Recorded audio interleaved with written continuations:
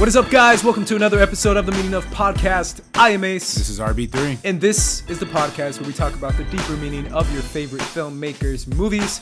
However, in this episode, this is our special Oscar prediction episode. RB3 and I are going to give you our picks. We are considered Oscar experts. Yeah. We are the Oscar aficionados. Oh, yeah. We are the most experienced Oscar predictors in any SK Plus podcast that you're going to be listening to. Yeah. And as you can tell, we're definitely making that up because we're the youngest out of everyone. Yeah. And there's guys who've been doing this for much longer. Bibiani and all these guys. Or whatever. Yeah. But you never know, guys. Sometimes you need a young perspective when it comes to Oscar predictions. We are going to be predicting every category. That's right, every category, not just the categories that are obvious like everyone else is doing. Mm-hmm. Because I was just telling RB3 before going live that there's a lot of people copying out. There's a lot of people who are like, here are my Oscar predictions for the actors category. I'm like, dude, shut up. Everyone knows who's going to win for the actors category. Right. Or here are my Oscar predictions for 10 categories. Mm-hmm. Bro, if you're going to make Oscar predictions, you got to go all categories. All the way. Mm-hmm. So we're going to go all the way, even if we haven't seen every single short that is on here. Yeah. Even if we're not exactly sure about them or what's getting the buzz or what's not getting the buzz. We're going to give you our expert opinion as far as what's going on in the Hollywood atmosphere, starting with the variety list. So the variety list is what we're going to be going off of. So we're going to go bottom up, and variety starts with visual effects. Yeah. We're going to tell you what we want to win and what will win. So the nominees for visual effects are Blade Runner 2049, Guardians of the Galaxy Volume 2, Kong Skull Island, Star Wars The Last Jedi, and War for Planet of the Apes. I'll start this out since I am the one starting this out. And I will start out by saying I want Blade Runner 2049 to win the Oscar. Yeah. I want that to, because the visual effects in this movie are bonkers and baller. However, my pick will be War for Planet of the Apes.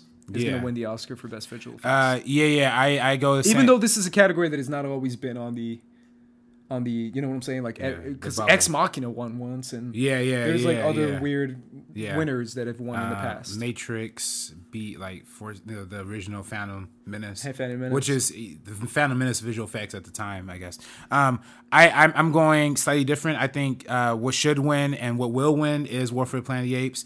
I kind of want Guardians of the Galaxy Volume 2 to win, man, but... You know what I want to win, too? What? I mean, I want Blade Runner 2049 to win, but if Last Jedi won, I'd be so happy. Really? Just to screw all the haters and all the crazy people who, hate this movie. I'd be like, yo, Last Jedi, Oscar-winning picture, what's up? Yeah, it would be funny to see that win. I just think the Canto Bight stuff takes me out for it. That's true. Takes me out. And then Kong Skull Island...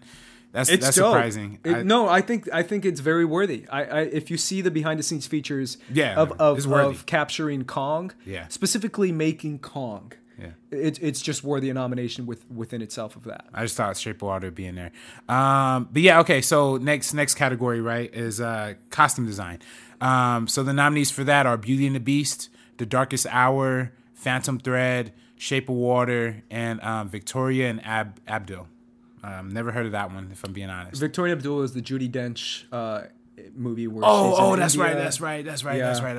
Oh, yeah, okay. I did hear that one. I would have given it, again, I would have given most of these categories to Guardians of the Galaxy Volume 2, if I'm honest. Including costume design, especially makeup, which I'm still mad about. Right. But we'll get to that later. Right. Who do you think's going to win this one? Because I have my pick, and it's easy for me. Oh, yes. It was super easy for me. What should win and what will win is Phantom Thread. 100%. Yeah. What should win and what will win is Phantom Thread. I was lucky enough to go to a Q&A with the costume designer of this film, and he talked about the costumes. It was Vicky Krieps, and the costume designer. I will never forget how they pronounce her name. Vicky Krieps. They kept saying this is Vicky Krieps. Like every time they said her last name was Krieps. But what should win and what will win is Phantom Thread, and that's going to be your Oscar winner for that category. Right.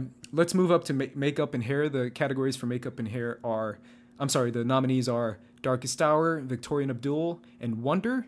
This one gets me mad because there was, in 2014, the 2015 Oscars, it went to Grand Budapest Hotel, and it should have gone to Guardians of the Galaxy. Yeah. 100% should have gone to Guardians of the Galaxy. Once again, another Guardians of the Galaxy movie with dozens of creature effects, with dozens of Just for Drax alone, for Drax alone, for Nebula, for Gamora, for the side creatures, for the cast, for the extras, and just the intricate detail that goes into every one of these categories. The whole gold people, all of the gold people. The gold people. James Gunn put out a tweet that said it best. Thank you for the nominee of visual effects, but come on, how can you not nominate the gorgeous, detailed work of the makeup team that they did in Guardians of the Galaxy Volume 2. That is something that I feel like the Oscars is so out of touch when it comes to superhero films that they don't see the technical aspects of it. And that's something that I'm always going to be passionate about. That being said, this is a clear winner for Darkest Hour. Yeah, Darkest Hour. Because the Gary Oldman makeup is what everyone's talking about. Yeah, although I did see Wonder, the makeup in that, the way they did the Jacob Tremblay kid. Sure, is but this Japanese homie, what's his name? Kazushiro Suji is a master. That guy's a master. Like he basically did it on his own. So it's probably gonna be like a legacy award kind of deal. Yeah, because he came out of retirement to do this, and he's like, I saw a featurette about him, and he's like a freaking genius when it comes to makeup. Okay. And Darkest Hour is my pick. Yeah, I believe you. Yeah, Darkest Hour is my pick as well. So. Let's move on to original song. The nominees are Mighty River from Mudbound, Mystery of Love from Call Me by Your Name, Remember Me from Coco, Stand Up for Something from Marshall, and This Is Me from The Greatest Showman. Surprisingly enough, this is one that might be a little bit more split than people think. However, I want to hear what you think as far as who should win and who will win.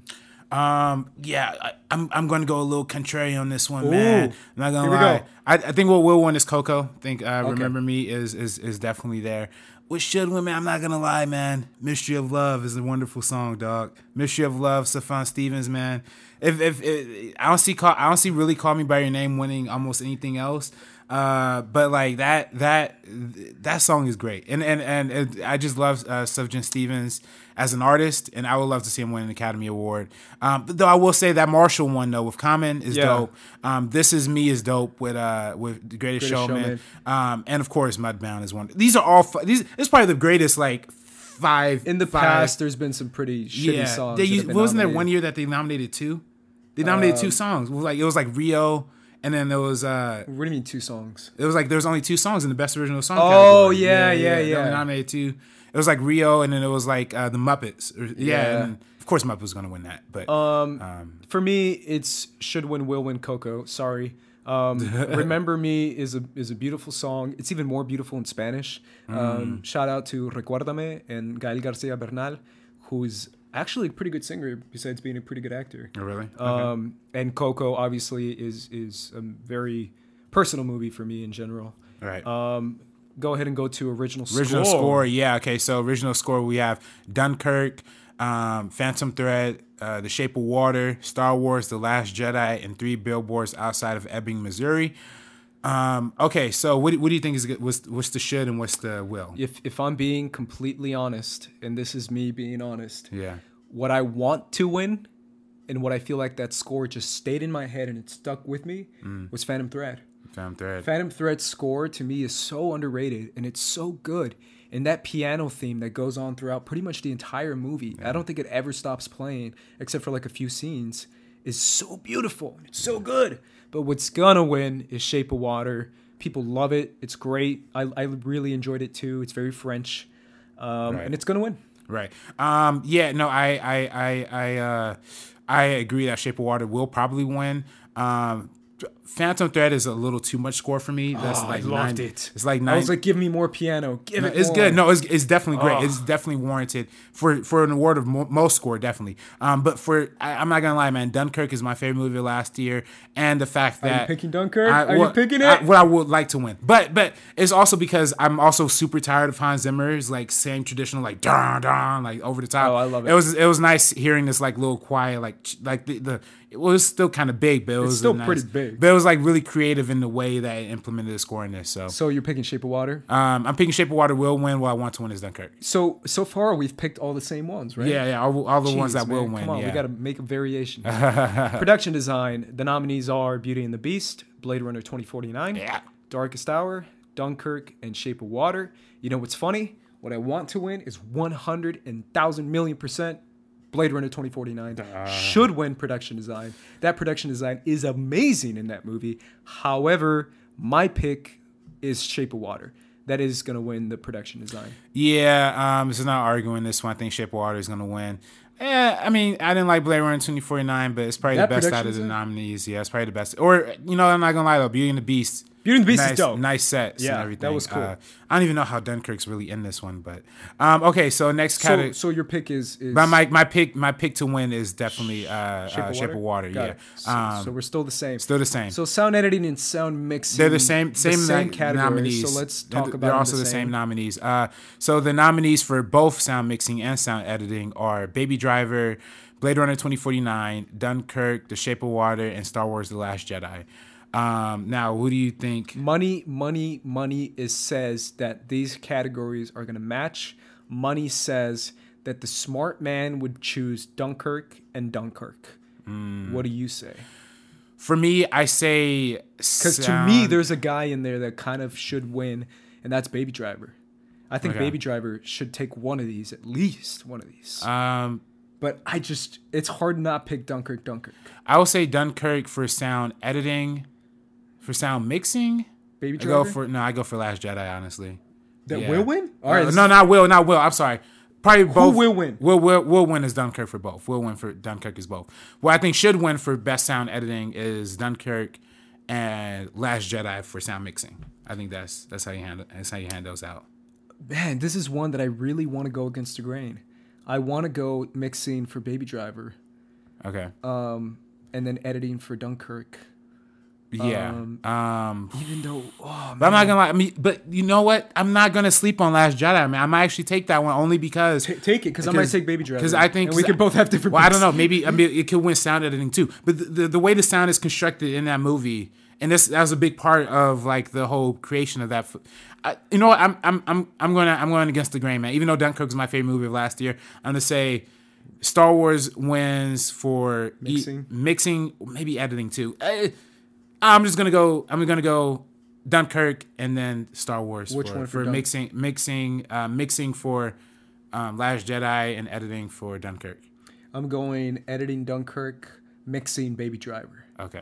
Which is crazy, but I really do feel like Baby Driver's gonna get something, and that will probably be it. Right. The categories for film editing. The nominees for film editing are Baby Driver, Dunkirk, I, Tonya, Shape of Water, and 3 Billboards Outside Ebbing, Missouri, which should not even be nominated for editing. The winner will win 100% Dunkirk. Yeah. 100% Dunkirk. There's no question in that one. All right, so we picked both on that one. Yeah. Best foreign film. Let's go for the nominees are A Fantastic Woman, The Insult, Loveless, On Body and Soul, and The Square. This is a tough one. Yeah. It's a tough one. You know why it's a tough one? Why? Because The Square has so much hype behind it. Yeah. The Square has so much hype. Yeah. I'm going to go against the grain. And I'm going for my Latino brothers and sisters. And I'm going to Chile. Woman. And I'm going to A Fantastic Woman, which has actually been getting a lot of buzz. Mm-hmm. And it's probably going to be the first movie Chilean transgender movie nominated. Oh, really? Oh, okay. See, I'm picking A Fantastic Woman, even though The Square is like the smart man's choice is The Square. I'm picking A Fantastic Woman. The Insult is getting a lot of buzz too. The Insult and also the Russian one is getting some buzz too. Yeah, Loveless is getting. Yeah, all of them are good. You know, I've heard good things. I haven't seen any of them actually, but I will say though, The Square is the one I've heard since like it premiered at Cannes. At Cannes, yeah. It won the Cannes Award. It won the Cannes, yeah. So that's why I think that one, and particularly foreign, you know, when it comes to foreign films, they obviously go for a lot more of the Cannes picks. Let's go to Best Live Action Short Film, which is the category that everyone has been anticipating. I'm obviously kidding. The nominees are Dead Clab Elementary, The 11 O'Clock, My Nephew Emmett, The Silent Child, and Watu Wrote All of Us. This is a tough one. The reason why it's tough is because I don't know, to be honest, what is getting the attention and what is kind of standing out. However, I do feel like, man, obviously the votes have already been put in, but if there's ever a time to do a movie about school shootings and shootings in general and guns in schools, it's now. And that's why I'm picking Dead Clab Elementary as the winner for best live action short film. Yeah, I'm picking Dick Clap Elementary as well. Mostly because I know the director goes to UCLA or went to UCLA. So I'm all for film school people winning Oscars. There you go. Yeah. Let's go to best documentary short. The nominees are Edith and Eddie, Heaven is a Traffic Jam on the 405, which it is, Heroin, Knife Skills, and Traffic Stop. I'm going with the past winner, which was White Helmets, which was a Netflix short doc. I'm going with this year's Netflix short doc, which is Heroin. Yeah, same thing. Netflix puts a lot of money behind campaigning for their docs, and they put a lot of money campaigning for their shorts. Everyone can say, and I saw it because it was on Netflix. Exactly. You can read the best documentary. Best documentary nominees are Aberrus, Small Enough to Gel, Faces, Places, Icarus, Last Men, and Aleppo, and Strong Island. Now this one's different for me. This one, you know me, man. Yeah, my heart, bro, my passion, my fire, my being. Yeah. I've been preaching this movie since it came out in June. You have. I went on the Schmoes No podcast and I literally started screaming about it. Icarus is a life-changing documentary. It is beautiful. It is powerful. It is amazingly edited. It's a relevant subject.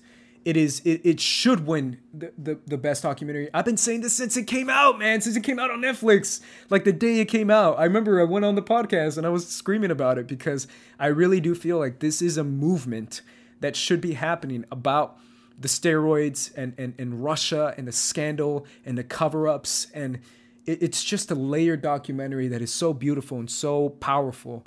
Everyone should watch Icarus. If you're watching this right now, go watch Icarus. It's on Netflix and it's amazing. However, I'm picking the favorite, and that's Faces, Places. Faces, Places is going to win. That's my pick, Faces, Places. Yeah, man, I'm actually going to flip it for you, man. What I want to win is Faces, Places, but it's hard going against that one because Agus Verdes is a legend, frankly. If you pick Icarus, I'd be losing my shit right now. But which one are you picking? I definitely want Faces, Places to win. What I think will win, I'm not gonna lie, man. I think Icarus might take it only because if Icarus takes it, only because Netflix. I'm gonna lose my shit. Yeah, Netflix is. But I really do feel like Faces, Places would deserve it, and I'm probably fucking up. Are you picking Icarus? Yeah, I'm picking Icarus as the winner. Yeah. There you go. I'm happy. I'm probably messing up my ballot right now. But I also think the relevance of like the Russia thing is, in the Academy likes to put the middle finger up to politics, so that might be part of it. Man, they put the middle finger on themselves. Go watch that documentary. Yeah, that's a great film. All right, so the next nominees are for Best Cinematography, Blade Runner 2049, we have Darkest Hour, Dunkirk, Mudbound, and Shape of Water. Ace. What should win and what will win is the same for me, and that is Blade Runner 2049.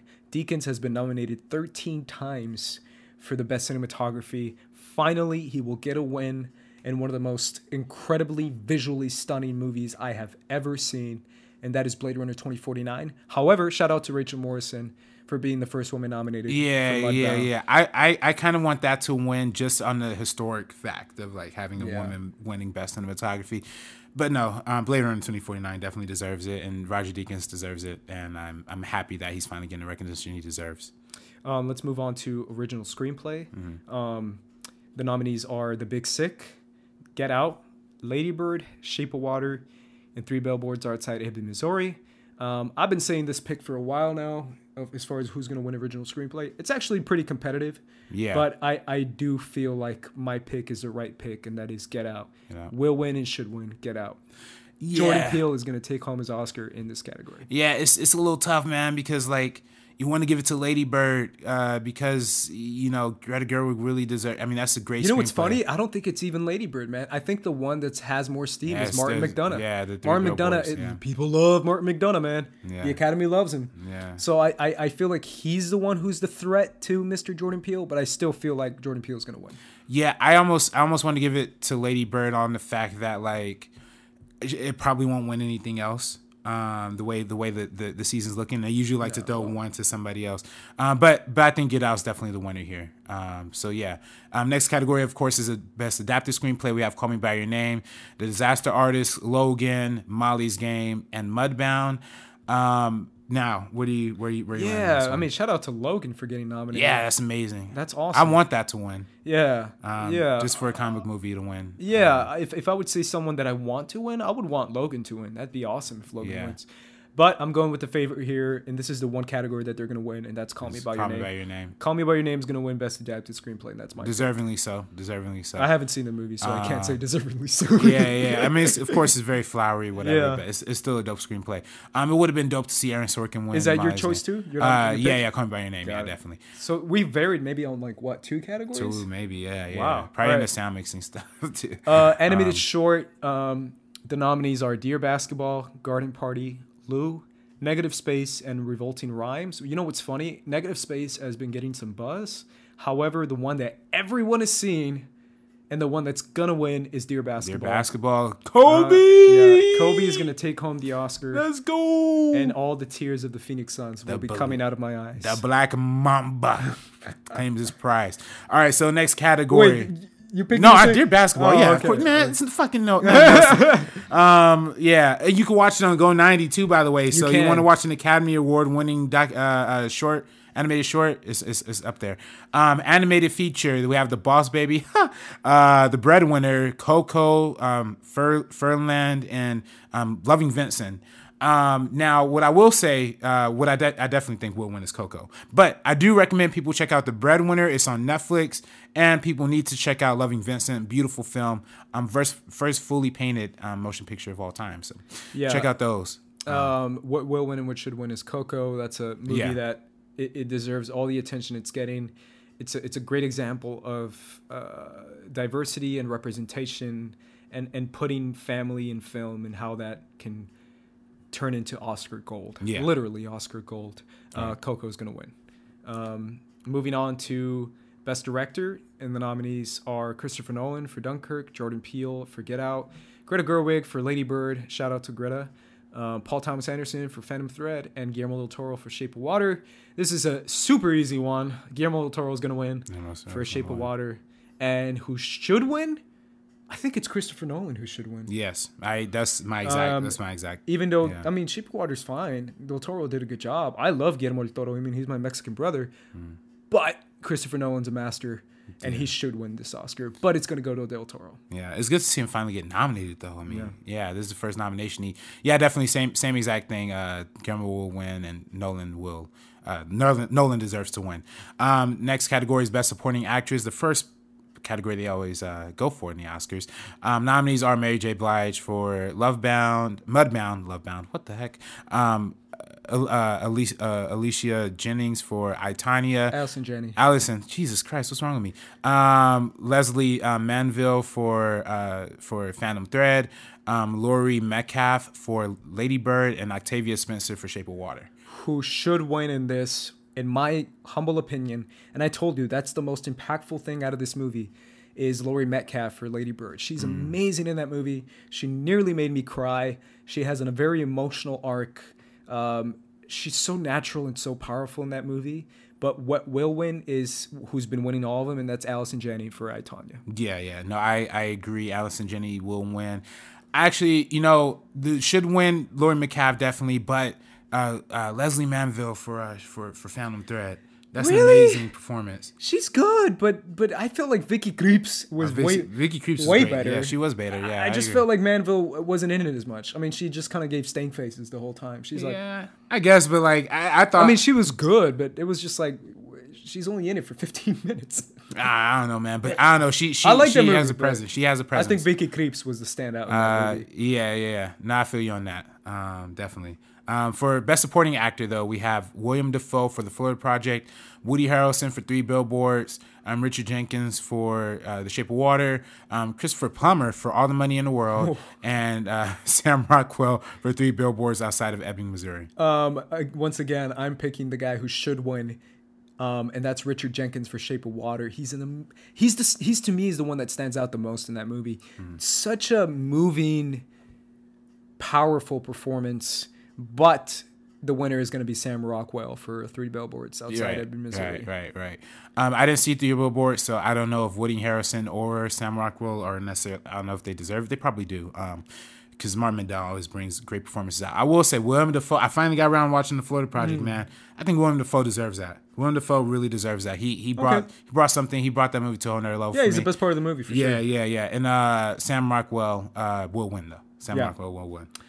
Next category is lead actress. The nominees are Sally Hawkins for Shape of Water, Frances McDormand for 3 Billboards, Margot Robbie for I, Tonya, Saoirse Ronan for Lady Bird, and Meryl Streep for The Post, which should not be. Jesus Christ, Meryl Streep. Get out of there. Hey, man. Wait, did you see The Post? I didn't. Oh, man. With Meryl Streep again? Really? Yeah, I know again. Put someone else in there. I know again. But she was great in that. I'm going to pick what should win.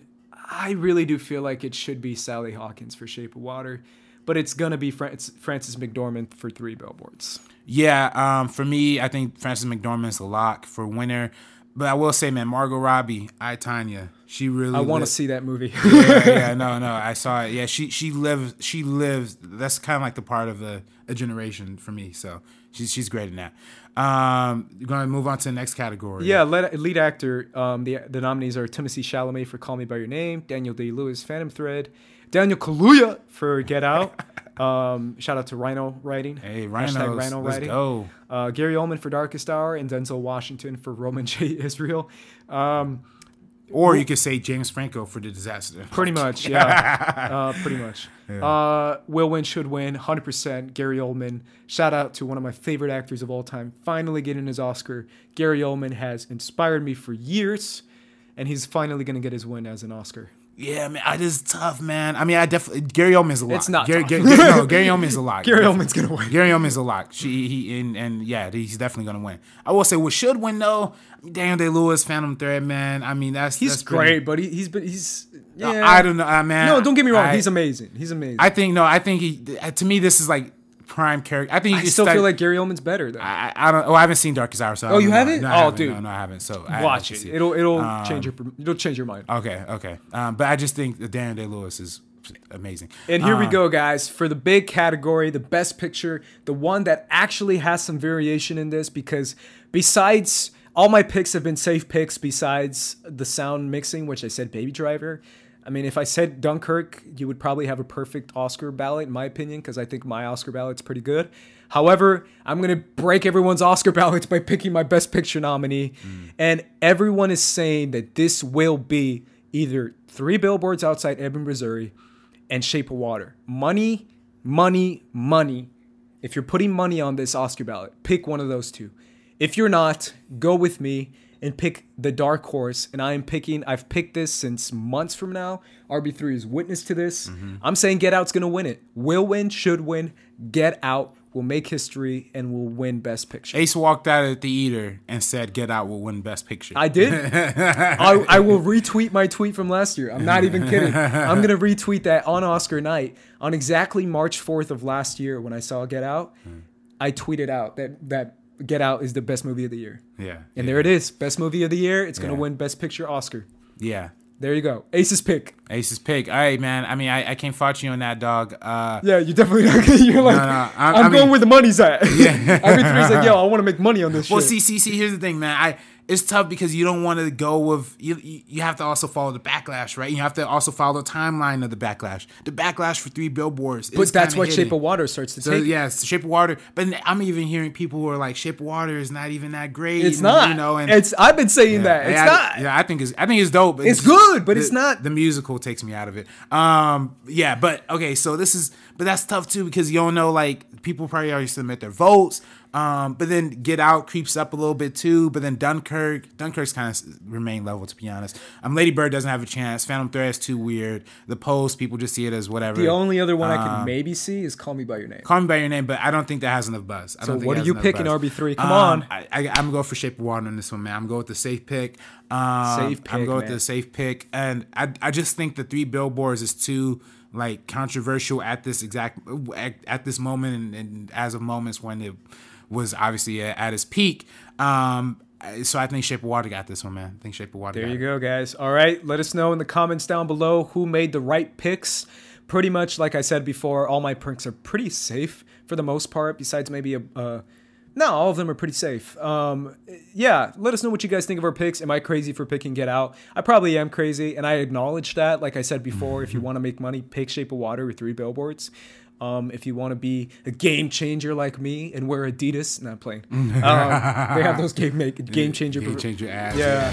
But let us know what you guys think. Those were my picks for the Oscars, and those were RB3 picks for the Oscars. Yeah. Join us for our Oscar special this coming week that's coming up.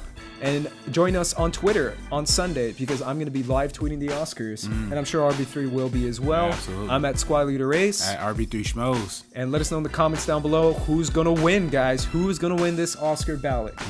From Ace and RB3, we are peacing out.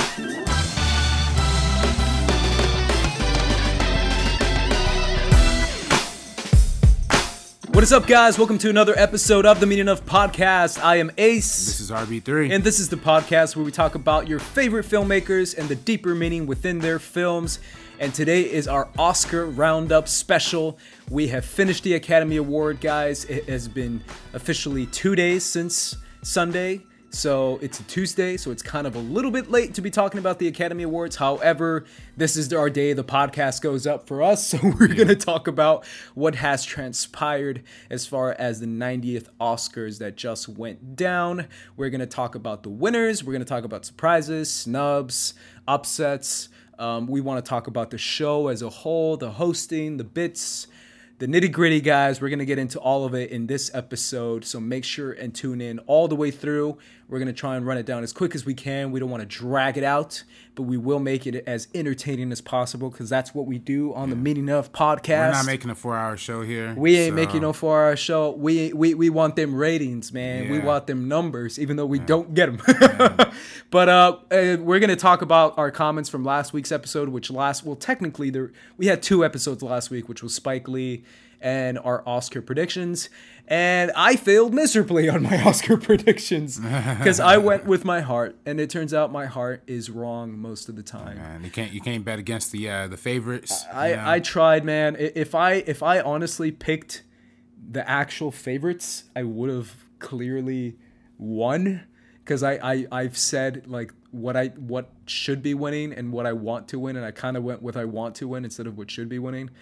Anyways, I messed up. I lost. Oh well. Let's read some comments from last week's episode. Once again, guys, make sure you leave us comments every week. It's the best way to connect with us. It's the best way to keep in the loop. It's the best way to tell us that you're interested in what is going on the Meaning of Podcast, and that you support us and that you support what we do. Please do so, because we need that support. Here's a comment from Parsa Ep24, who says, Ace, you must see Call Me By Your Name and 3 Billboards. Yes, I want to see Call Me By Your Name. I still haven't seen that movie. It still is semi not appealing to me. Sorry. No, it just looks like a super boring movie. No, man. However, I did see 3 Billboards outside I saw 3 Missouri. Billboards too. You saw 3 Billboards. Did you see my tweet about it? No, I didn't see your tweet. Come on, man. My tweet's legendary, bro. I got them likes, man. I got them 18 likes. Oh, shit. I confessed that 3 Billboards is a good movie. Yeah. It's fantastic. I was ready to come in here, man, to debate you. Like, no, it's a good movie. Yeah. However, I put that asterisk, and I say that I don't think it deserves Best Picture, and I'm glad it didn't win Best Picture. What's up, bro? What's up, 3 Billboard fans? They're going to come at me again. Tell me they're going to kill me. You don't think it deserves to be nominated? You don't think it deserves 100% deserves nomination. 100% deserves original screenplay nomination. It deserves a Martin McDonagh recognition. It deserves all the acting recognition that it deserved. It is 110% a good movie, a really good movie. I just still don't feel like it's a 2017 defined movie. I don't think it defines the year, and I feel like an Oscar Best Picture winner should define the year and should be an all-encompassing movie. But if that makes any sense. Yeah, but then, like, do you think The Shape of Water encompasses anything? That's a good point. Here's my thing. I think Shape of Water is a more artistically made film. I feel like 3 Billboards overall is a better film than Shape of Water. Yeah, man. I don't know, man. I think if I had to pick between, it's tough, but if I had to pick between the two, I might lean towards Shape of Water, but I feel like, I don't know, Three Billboards is the better movie than Shape of Water. That's just fact, in my opinion. It's better than Shape of Water. But then you don't think the better movie deserves? But I don't think Best Picture is necessarily the better movie. I know that I feel like I sound like I'm contradicting myself, but I'm saying Best Picture isn't necessarily the better movie or the best movie. Otherwise, it'd probably go to Dunkirk, right? I mean, it would go to a movie like Dunkirk, right? Yeah, Wouldn't you say? Because that's your favorite. That's movie. my favorite movie of that year. But at the same time, would you give it the Oscar for Best Picture? Well, I don't know. I would, but then I also wouldn't recognize it. I guess it's not for everybody. You know what I mean? Sure. I guess Three Billboards is not like. But you feel perfectly like for every. I would. But neither is Shape of Water. To me, if you got the movie that best defined 2017, it would be Get Out. 100%. That's why I rooted for Get Out, and that's why I feel like Get Out 100% over Three Billboards to be. I mean, obviously Three Billboards didn't even win Best Picture, but I'm just saying that if I had to choose between the two, I would pick Get Out 10 times out of 10 because I feel like that defines the year more than Three Billboards, if that makes sense. However, Three Billboards, great movie. Frances McDormand is amazing in that movie. So is Sam Rockwell. So is Woody Harrelson. So is every single cast member in that movie. It really is a super well-written, good movie. 100%. After watching it, man, I almost kind of do think Martin McDonagh got snubbed for Best Director in that sense. Like, I can give you that. I like the nominees that they chose, though. I like the nominees. PTA. No, I'm Jordan Peele. Listen, Paul Thomas Anderson is Christopher Nolan. Yeah, Paul Thomas Anderson is one of my favorite filmmakers as well. There you go. I'm not going to discourage, but I'm just saying, like, from a director, I mean, that long take when Sam Rockwell like throws the dude out the window, like, that's directing. That's the other right thing there, too, man. Like, I wanted to kill Sam Rockwell's character. 5 minutes into the movie, I'm like, can I kill this guy? Yeah. I'm that dark. Well, I'm super dark. You know what's funny, man? It's a tricky situation when you talk about a movie that you like but you don't agree with politically, or Sure. you know, I like, you know, it's for me. It's like I have a hard time, you know, recognizing a movie about, you know, a racist cop. Is it a racist movie or is it a movie about a racist? You know, that's what Tom Boyd, it's a movie. Our film professor, says. It's a movie about a racist. I wouldn't say it's a racist movie necessarily. Yeah. It is a little muddy towards the end of the movie when they try and you know, kind of give a redemption arc towards Sam Rockwell's character. I don't feel like, to be honest, man, even if Sam Rockwell was on a vigilante quest to take revenge for Frances McDormand's daughter, I would still shoot the guy if I. I'm like, I get that you're trying to do better, racist cop, but you're still a racist cop, and you still. They really made it a point to say that this guy was like the scummiest of the scummiest. Like they didn't just say, you know, racist. They said like freaking black beater. Like they called him torturer. They said torturer. They said that word like a few times. Yeah. Like if you need any other strong word, I mean, he threw a freaking guy out a window. And that was like a cool scene though, man. I don't feel like it was cool, man. Like the whole, I mean, I guess it was a cool scene. Cinematically it was cool. Yeah. But the whole time I was thinking, bro, if I were there, I would have picked up a stick and beat the shit out of him. I would have found a weapon and shot the cop. I would have claimed self-defense. Spoilers, by the way, for Three Billboards, I guess. Kind of. It's not really. It's like, what is it, like 30 minutes in the movie? It's like halfway through. Yeah, it's not a spoiler. Man, but that was a great way, like, it's a cool scene, but at the same time, I just don't see a guy who's like at the end of the movie when he's like, I'm sorry, man. I'm like, dude, I don't care if you're sorry, bro. Oh, man. I'm still shoot your ass, bro. Man, but when homie came back and gave him a couple orange juice, didn't that just bring tears to your eyes, bro? Like, yeah. He's a great actor. I love that. He's from Get Out too. Yeah. I forget his name. And he plays a Banshee in X-Men First Class. Yeah. 2 Best Picture nominees that guy's in too. It's another one.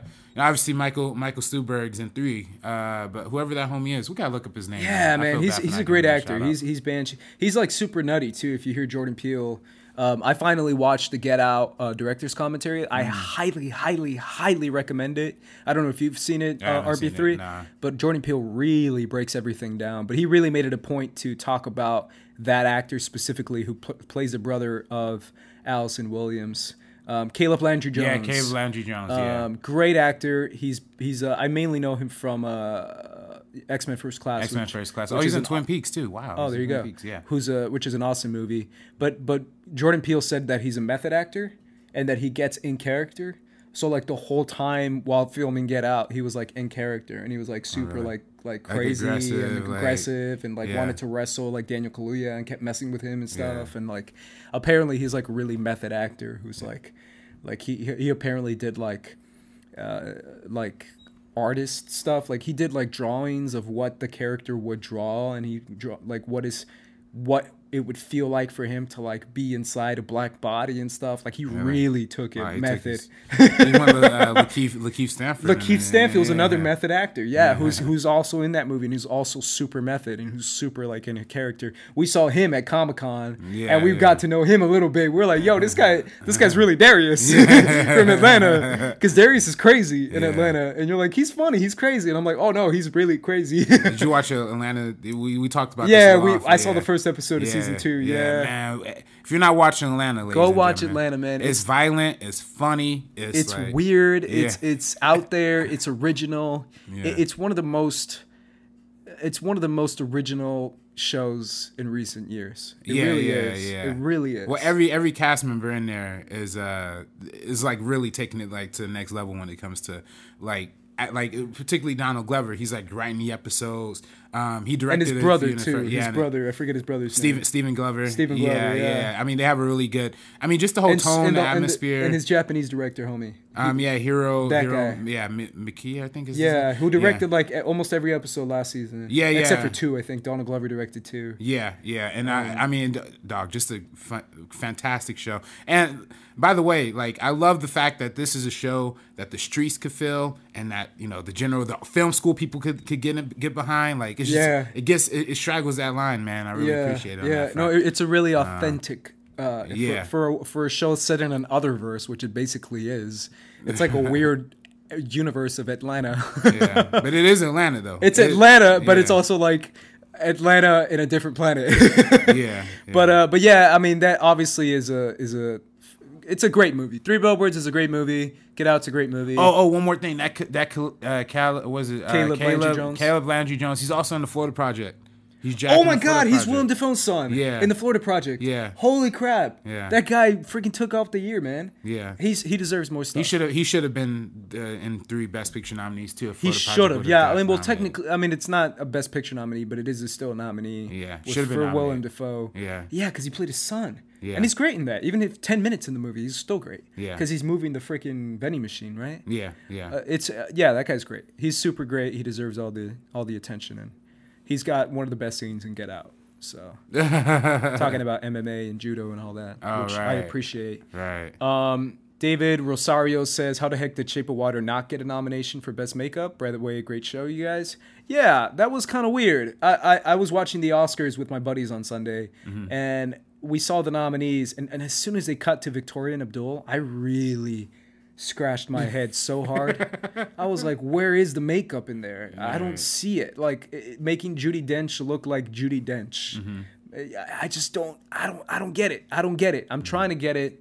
I get the winner, which is 100% deserved for Gary Oldman. I still, like I said in my previous episode, I still would have preferred Guardians of the Galaxy Volume 2. Right. Get not only a nomination, but a win. But if anyone else is going to win between the favorites, I would have given it to Darkest Hour. So the rightful winner won out of those nominees. But Victoria and Abdul over Shape of Water? Like a nomination? Really? Victoria and Abdul? Like... I haven't seen Victoria and Abdul. So see the trailer. There's what makeup isn't that, bro. Like when I think of makeup, I think of Darkest Hour. I think of Wonder. I think of Guardians of the Galaxy Volume 2. I think of creature effects. I think of making something original and unique, not making people look like people. Yeah. Well, I don't know how much of the fish creature was like physical makeup versus how much was just CGI. Like I don't know what's the distinction. The vast majority is it's partial. It's both, but the vast majority is makeup. The eyes, the gills on the chest was CGI, but the vast majority is makeup. And obviously there is lights that glow up on his skin and stuff. And that's CGI. Kai Gerodai says, "Hey Ace, have you seen Silent Voice yet? If so, what are your thoughts?" I haven't seen A Silent Voice. I said I was gonna watch it like 3 episodes ago, and I still haven't seen it. It's another anime film, in case you don't know, that got a lot of attention this past year. I've been fighting a lot of people. Not fighting, but like debating a lot of people about Your Name, as far as it being a 2017 film. I still feel like it's a 2017 film. I don't understand the concept of releasing a movie that's internationally that I can't see, and then them saying, well, you should have seen it in 2016 when it came out. I'm like, bro, it didn't come out where I was in 2016. Therefore, it's not 2016 for me. It's 2017 for me when I saw it when it came out here. If you search Google U.S. release date for Your Name, it's a 2017 film. But technically, A Silent Voice was a 2017 film as well. I haven't seen it. I will see it. It's apparently really touching and really nice. So cool. Do you want to take some comments from the Spike Lee episode too? Or? Sure, yeah. If you have one, let's jump into that before we get into it. We have one here from Alec Musila. I'm really butchering your name, homie. Sorry about that. What an episode, guys. Absolutely love the discussion, especially as someone who hails from Brooklyn. Do the Right Thing is one of my top 10 favorite films. But I was wondering, what are you guys' thoughts on the Spike film Bamboozled, which is recently assigned to my class? Thanks for the dope work. Yeah, Bamboozled. I haven't seen it. Okay. Yeah, it's a very weird. It's a commentary on like Hollywood. Like it's about a TV writer who puts on blackface and trying. That's right. You told me you didn't like that one, right? Yeah, I think it's kind of cheesy. I think it's a little over the top. But it does go at some very relevant stuff, and it kind of came out during the time. I mean, it was just like right before like Dave Chappelle show was on TV right before. That's right. So like a lot of the sketch shows kind of incorporated a lot of. This was like In Living Color was like still on television too. So it was like. It was like at the time like of TV sketch shows. There wasn't a lot of like representation of people of color, particularly with black people. So then there was like a lot of like broad stereotypes, generalization before, like kind of during and before the era of like Jamie Foxx and like Dave Chappelle, who kind of honed their own stereotypes and made it like satirized upon itself. Other than that though, man, I don't really have much. I saw that movie a long time ago, so I'm not really 100% sure. If I can help you with your assignment, because I know you're listening to this podcast to get some help with your assignment. But no, I don't know.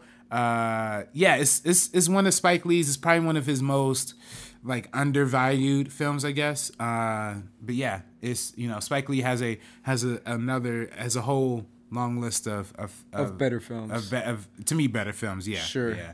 Want to take one more before we move on? Yeah. I like this one from Jeff C. Nexon, who writes, "Next generation of profiles with Malone and Mance." Hey, shout out to you, Mr. Jeff. Yeah. Appreciate that. That's high compliments. Thank you. Yeah, we Alicia appreciate Malone that. And Scott Mance are inspirations. Yeah, we kind of based our show off of. Yeah, their hashtag goals, their hashtag what inspire. They're honestly like some of my inspirations personally. Yeah, both Alicia and Scott, obviously. Yeah, salute to Alicia for getting that full-time. Oh yeah, congratulations to Alicia. Alicia, man, she's a sweetheart. You unfortunately didn't get a chance to work with her on the Schmoes Know show. Yeah, as much as we did.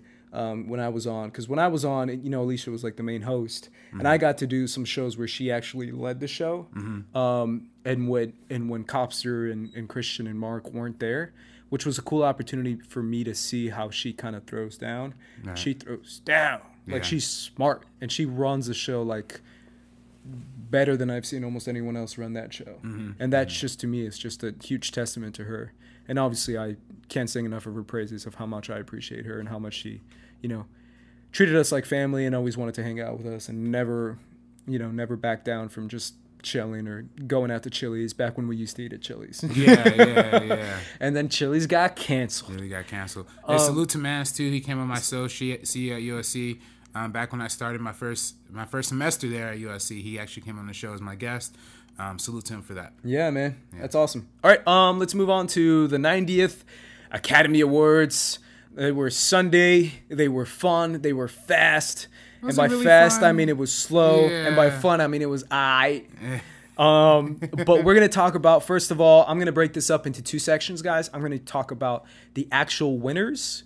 and the nominees and the winners between those, and then the show itself. This is kind of how I'm breaking up the show for this episode. So we're going to start out with the actual winners, the snubs, what you expected, what you didn't expect, what we liked, what we didn't like, and then we're going to get into show, the hosting, the bits, the speeches, the performances, that kind of stuff that kind of people focus on a lot too when it comes to Oscars, because Oscars go hand in hand with statements and political statements and comments and speeches. So let's start out with the winners. I don't want to talk about every winner because there's too many, and there's some that were just so obvious, like Best Actor, Gary Oldman. Yes, well deserved. Everyone knew who was going to win. Best Actress, Frances McDormand. Yes, well deserved. Everyone knew who she was going to win. Same with all the actor categories. Nothing for me to be surprised about. The one I want to start out with is the biggest one of them all because I feel like it's fun to start with the big one. Let's start out with Best Picture, man. And the Oscar goes to...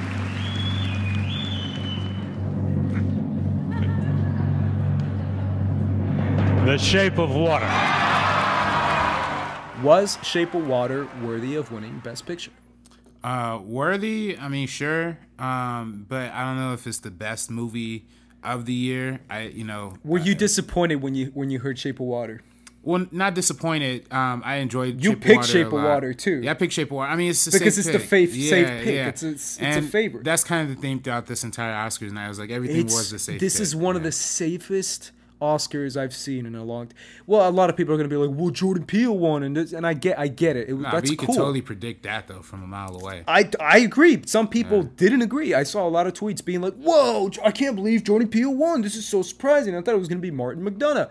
And I'm like, nah, Jordan Peele was going to win that for sure. But for me, almost every single winner was kind of safe in this Oscar. And that's kind of sad, including Shape of Water, which is probably the most celebratory Oscar film out of the Best Picture nominees. Yeah, would you agree with that? In terms of this is like a Hollywood movie kissing his own ass, kissing themselves in the face on a Hollywood movie stage. We get this every year, Ace. Every year we can't have a Best Picture winner without it being a love letter or whatever to what was it? Artist,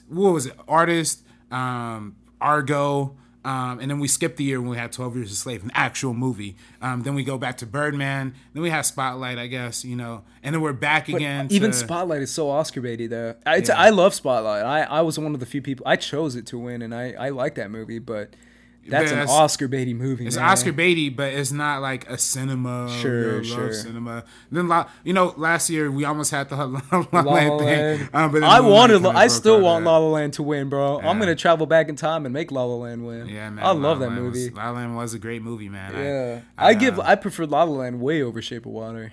Yeah, that's the thing too, man. There's not like a heated passion behind this Oscar season. It really isn't. There wasn't like a big duel like last year, La La Land versus Moonlight. There was that year where it was 12 Years a Slave versus Gravity, Birdman versus Boyhood. Like very passionate, like head up debates. This one was like, Shape of Water. And then not Get Out, It was like, how cool wouldn't it have been if Get Out won, man? It would have been so cool. Everyone would have been so happy. Yeah.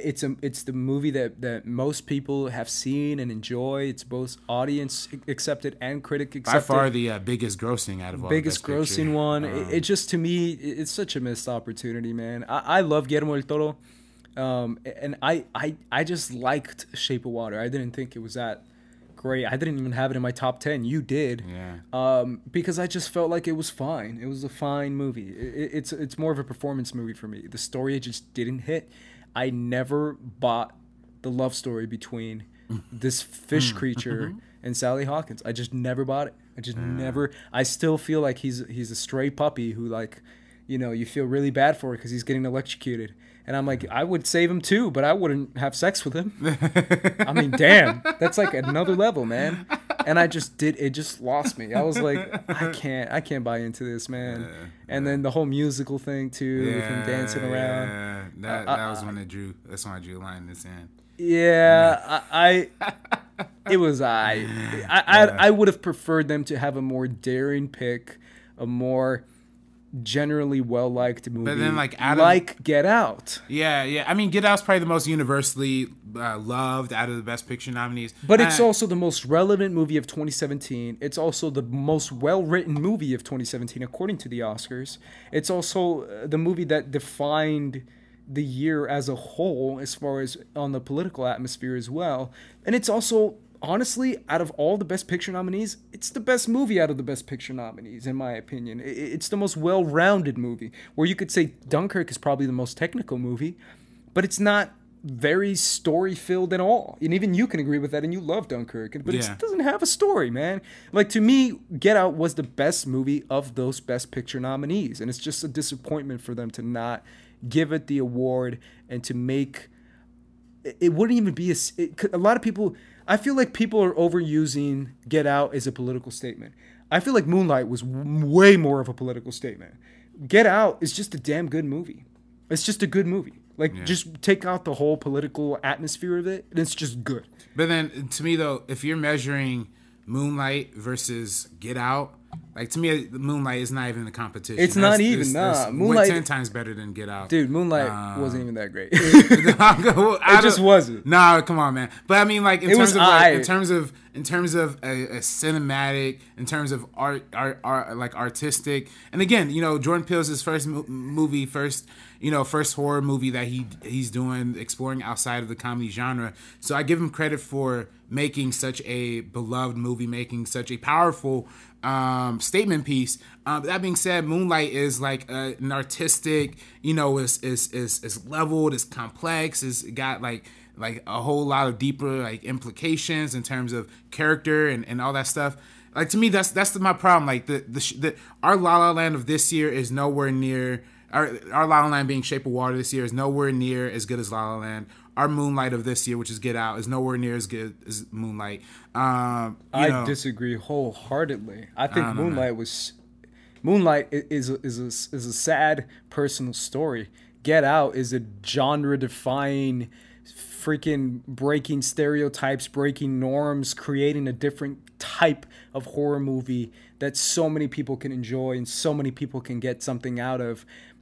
Get Out is the type of movie that I saw it with my mom, and it's one of the best movie watching experiences I've ever had with my mom. And that's saying something, because watching The Force Awakens with my mom, watching Coco with my mom, and watching Get Out with my mom is the 3 times that I was just like, she was on the edge of her seat. She was confused about the plot line. She was into it. She was trying to get into the sci-fi thriller, horror, romance, heartwarming tale. Like, Moonlight doesn't even touch Get Out. Moonlight is just a really sad story. But I mean, I'm talking about like from like cinematography, from editing, from like, you know, from characters, from acting. Like, you don't think that Moonlight was the better made movie before Get Out? No, oh, man, I just don't. I don't know. Maybe cinematography, but that's it. I mean, I would give it cinematography. I would give it editing. Everything else, story.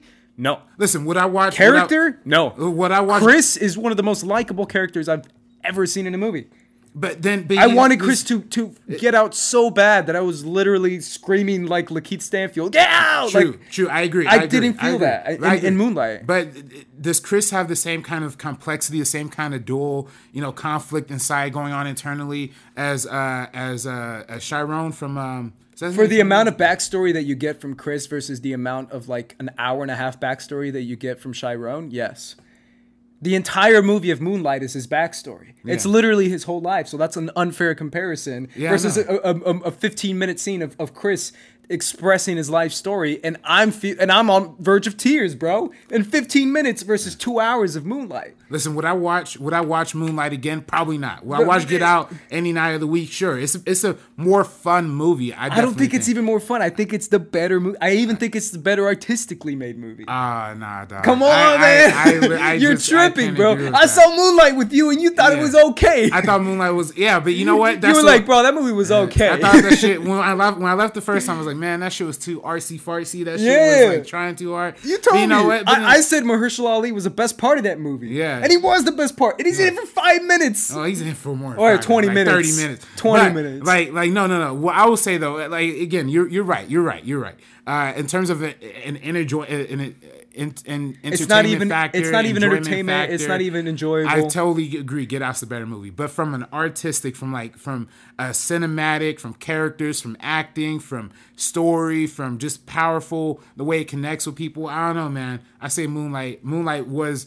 We shouldn't compare. We shouldn't even compare these two. They're totally different. They're totally different, but I totally disagree. I don't know. I really feel like Moonlight was just. I thought La La Land was way better than Moonlight. La La Land was just a much better film, in my opinion. But that's. Let's just move on because this is going to be a whole different conversation. Well, I think we can agree in terms of Best Picture nominees. There's some of these you could kind of take out. I don't know what I would put Blade Runner 2049 in here. All right. I don't know about all that. I'll put like I, Tanya before that. I'll put Florida Project above getting a Best Picture nomination over. To me, I finally saw Darkest Hour, man. Darkest Hour is baller, bro. Gangster. Man, that movie's really? gangster. Wait, come on, man. You talk about a movie being boring. Darkest Hour was the shit. That movie was awesome. I don't know, man. That movie was awesome. That shit put me to sleep in like the entire Winston hour, Churchill trying to battle Hitler, bro, and he's at like freaking the edge of his freaking army. Everyone's dying all around him, and everyone's calling him crazy, and they're saying that they have to surrender to Hitler, and he can't take the image of Nazi flags flying over the UK out of his head. That's just deep shit, bro. I love that movie so much. I was like, bro, there comes a time and a place where you just have to like stare Hitler in the face and be like, not today, Hitler, not today. And I felt that in that movie. I was like, man, this is some deep stuff. When he's in that subway and he's like talking to all those people, I felt that, man. And I know that's so Oscar baity, but I felt that scene. I was just like, man, this is some dope shit. It's some dope shit. I don't know, man. Oh, come on, man. I just can't, dog. That shit, I can't. That shit put me to sleep. No. I woke up halfway through the movie. Shit, had near an hour to go. Oh man, I was in torture. Why are you sleeping in the movie? Dog, I tried. You gotta pay attention, dog. I tried. I even gave it a second watch, dog. I don't know, man. To me, it was like, and they shot it so darkly, so like you could hide the makeup effects. Like, I don't know, man. It wasn't for me. Darkest Hour was dope. That shit was. I don't know. It's not even Gary Oldman's best performance. They should give him an Oscar for True Romance or Fifth Element. but it's still the best performance of the year. Sid and Nancy. I think it's the best performance. I don't even think it's better than Daniel Day-Lewis. I think it's better than. I don't even think it's better. I think it's not a lot better, but it's slightly better than Daniel Day. Not a lot better, but slightly better than Daniel Day. I still feel like Vicky Krieps went toe to toe with Daniel Day. She stole the movie, man. And if anyone steals a movie from Daniel Day shouldn't win the Oscar. Here's what I'll say though. We have footage of like Winston Churchill. We have audios recording of Winston Churchill. So Gary Oldman had a point of reference to build his character around. Daniel Day's character is an original character. Yeah, that's what I'm saying. Like he's able to make that character feel fully fleshed out. I think that's completely through nuances, if anything, like facial expressions, through like little ticks and movements. I can debate you on that, man. If anything, it makes it more difficult to imitate a legendary British icon. That's even harder to do.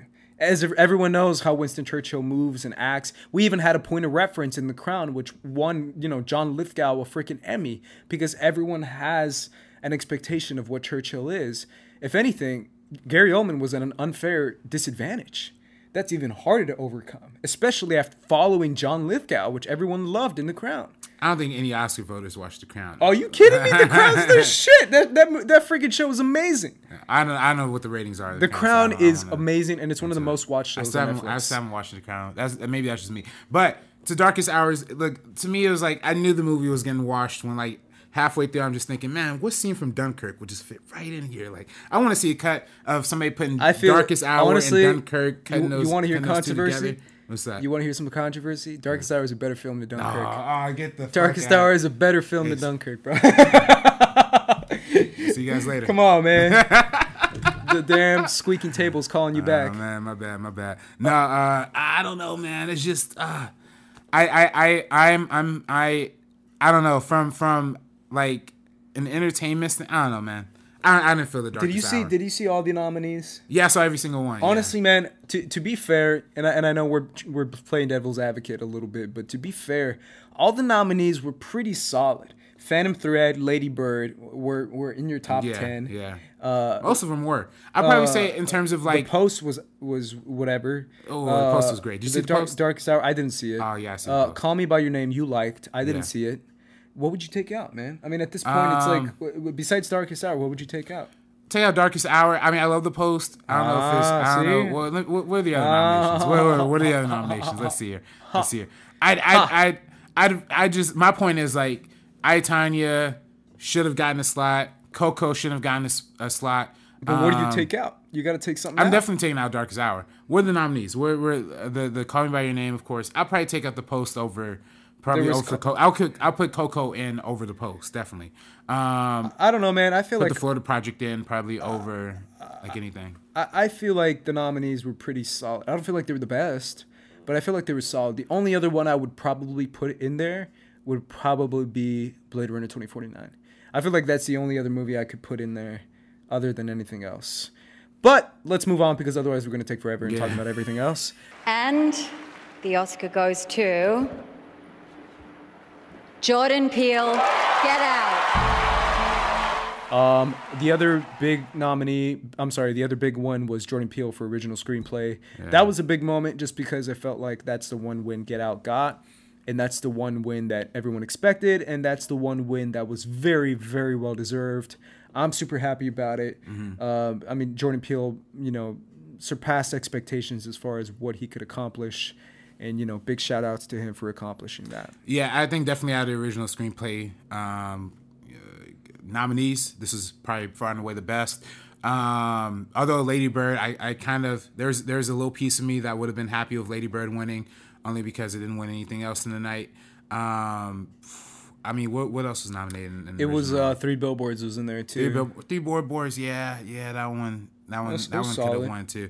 It was, wasn't the Big Sick nominated too? The Big Sick was up there as well. But Get Out was the best. Get Out's the best. I think Get Out in terms from screenplay. It's super well deserved, and shout out to Jordan Peele coming from Key and Peele, one of my favorite comedy shows in recent years that I've quoted and I've loved and I've talked about for years. And he makes an Oscar-winning script that everyone adores. So shout out to him. Did you see that photo of Jordan Peele and Keegan-Michael Key hugging? It's a beautiful. That's image. Really cool, man. Yeah, that's super cool. Keegan-Michael Key's like, damn, I gotta step up my game. Yeah, I gotta step it up. Yeah, get to the Oscar level. Let's jump over to visual effects, which a lot of people had a controversy with, including RB3. Yeah. And this is what we gonna debate, bruh. And the Oscar goes to Blade Runner 2049, John Nelson, Jared Nipser, Paul Lambert, and Richard R. Hoover. Blade Runner 2049 won. I picked War for Planet of the Apes for winning because I thought it was going to win. However, I made it very clear in our episode that the winner should be Blade Runner 2049. And the winner that won was a winner that should have won. Blade Runner 2049 deserved that Oscar for visual effects. I understand the accomplishments that motion capture has, that performance capture has, in creating a creature to be so human-like and for you to feel emotion for it. But Blade Runner 2049 had that perfect, seamless effect of visual effects and production design, which it established so well within that movie. The production design in that movie and the visual effects in that movie coincide so much that I do believe the year is 2049 in Los Angeles, California. It feels like that in the movie, and that is 1,000% credit to the visual effects team in Blade Runner 2049. Mic drop moment. Here we go. Yeah, man. I 150% disagree with you on Oh, come on, man. I think come on, the visual effects in Blade Runner 2049 are alright, but I think the original 1982 Blade Runner looks a lot better, will hold up a lot better than the way the new Blade Runner I'd 1,000% disagree. The scene where he's like flying through LA is cool. It looks dope. Come on, man. You know that shit was made in the computer. And I know they use miniatures and they blended miniatures and so was and Planet CGI, of the Apes, bro. But CGI, but this is my thing. For the Planet of the Apes franchise, ever since Rise, Dawn, and now War for Planet of the Apes, all three of them deserved best visual effects. Every year they're nominated. Making a CGI computer-generated ape using motion capture, revitalizing the game when it comes to motion capture. Because at that point, all we really have for point of reference was Gollum. But now War for Planet of the Apes established. It's so influential what the Planet of the Apes franchise has done. the new Kong movie is takes Using the same takes the same technology. kind of techniques and the same technology, and that gets nominated for his own Academy Award. So I feel Last like Jedi? The Last Jedi using With Snoke. Snoke, the Andy Serkis, and That's Andy Serkis, too. Yeah, you have to recognize Andy Serkis for what he's contributed. I agree. Andy towards- Serkis deserves all the credit. I just feel like you're right. Rise, Dawn deserved the awards when it was nominated. I don't think Rise was nominated, but I know Dawn, Rise was nominated. That lost to Hugo. The year and it then came Dawn out. lost to Ex Machina, right? No, Dawn lost to Interstellar. Okay, so Yeah. okay, I agree. Dawn should have beat Interstellar, and Yes. and Rise should have beat Hugo. Blade Runner beating what is it? War? Beating War is worthy. This is the man. one time that I feel like if anything is gonna beat Planet of the Apes as far as technology for visual effects, it's Blade Runner 2049. If you're talking about most CGI, sure, Blade Runner, yeah. But like, that's CGI. That's credit though. I mean, making a world made out of CGI, that's difficult to do, man. That's That's hard it's to do. difficult. But I then, mean, making it so seamless is difficult to do. Making it combining. I don't is so think difficult it's to all do. that seamless though, man. It's I don't think- 1000% I think seamless. the computer girlfriend, That looked amazing. The whole scene where her and the other chick That is what won it the Oscar. That looked incredible. I think that looks like shit, and I don't know. Wow, dude. I don't know. I don't get it. If you guys know visual effects out there in the comment section, please comment right now how wrong RB3 is right now. It probably did look okay, but you could have whatever. But War Planet of the Apes. Listen, you got. I'm with you. You have gigantic armies of apes, and it looks real. And by the way, we as humans, we have it's the whole thing of like uncanny valley, right? Sure. Like when we are so familiar with the way something looks, it's harder for it to look realistic. Sure. That being said, those Planet of the Apes movies could really toe the line of Uncanny Valley, where we're just really thrown off by them. But it's so seamless, it's so detailed, down to the tiny little wrinkles on the close-ups on their faces, the eyes. Most motion capture, most performance capture can't even get the eyes right. That's one thing that War for Planet of the Apes does. In terms of a character-driven piece that utilizes the visual effects as this element to drive the story, War for Planet of the Apes is definitely the better movie for me. All right. And better visual effects. That's a fair argument. I'll take it, even though Blade Runner 2049 deserved it. Let's talk about Kobe.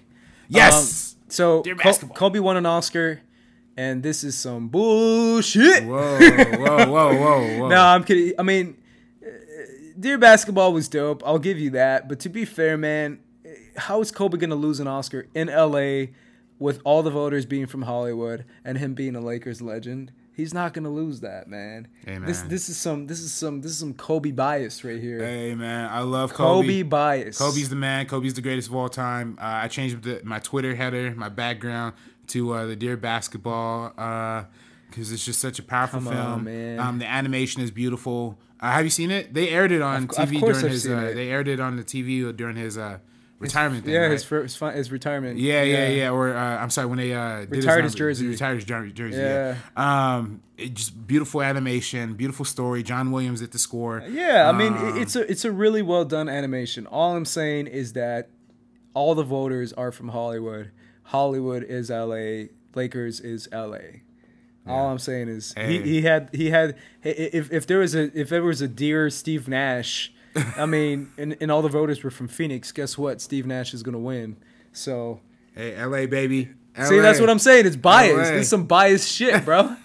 This is some biased shit. If I were the freaking animator of the other shorts, I would have been like, this is some bullshit, bro. Hey, man. I've been an animator my whole life, and this freaking Kobe guy comes in here and takes it from me as if he's like hitting a freaking game-winning shot in a freaking Game 7 of a freaking NBA Finals, bro. Hey, man. Hey, it's moving, dog. And, it's a nice love letter to kids. Kids from the hood could watch something like Dear Basketball and become inspired, so I'm all for it. Let's jump over to cinematography.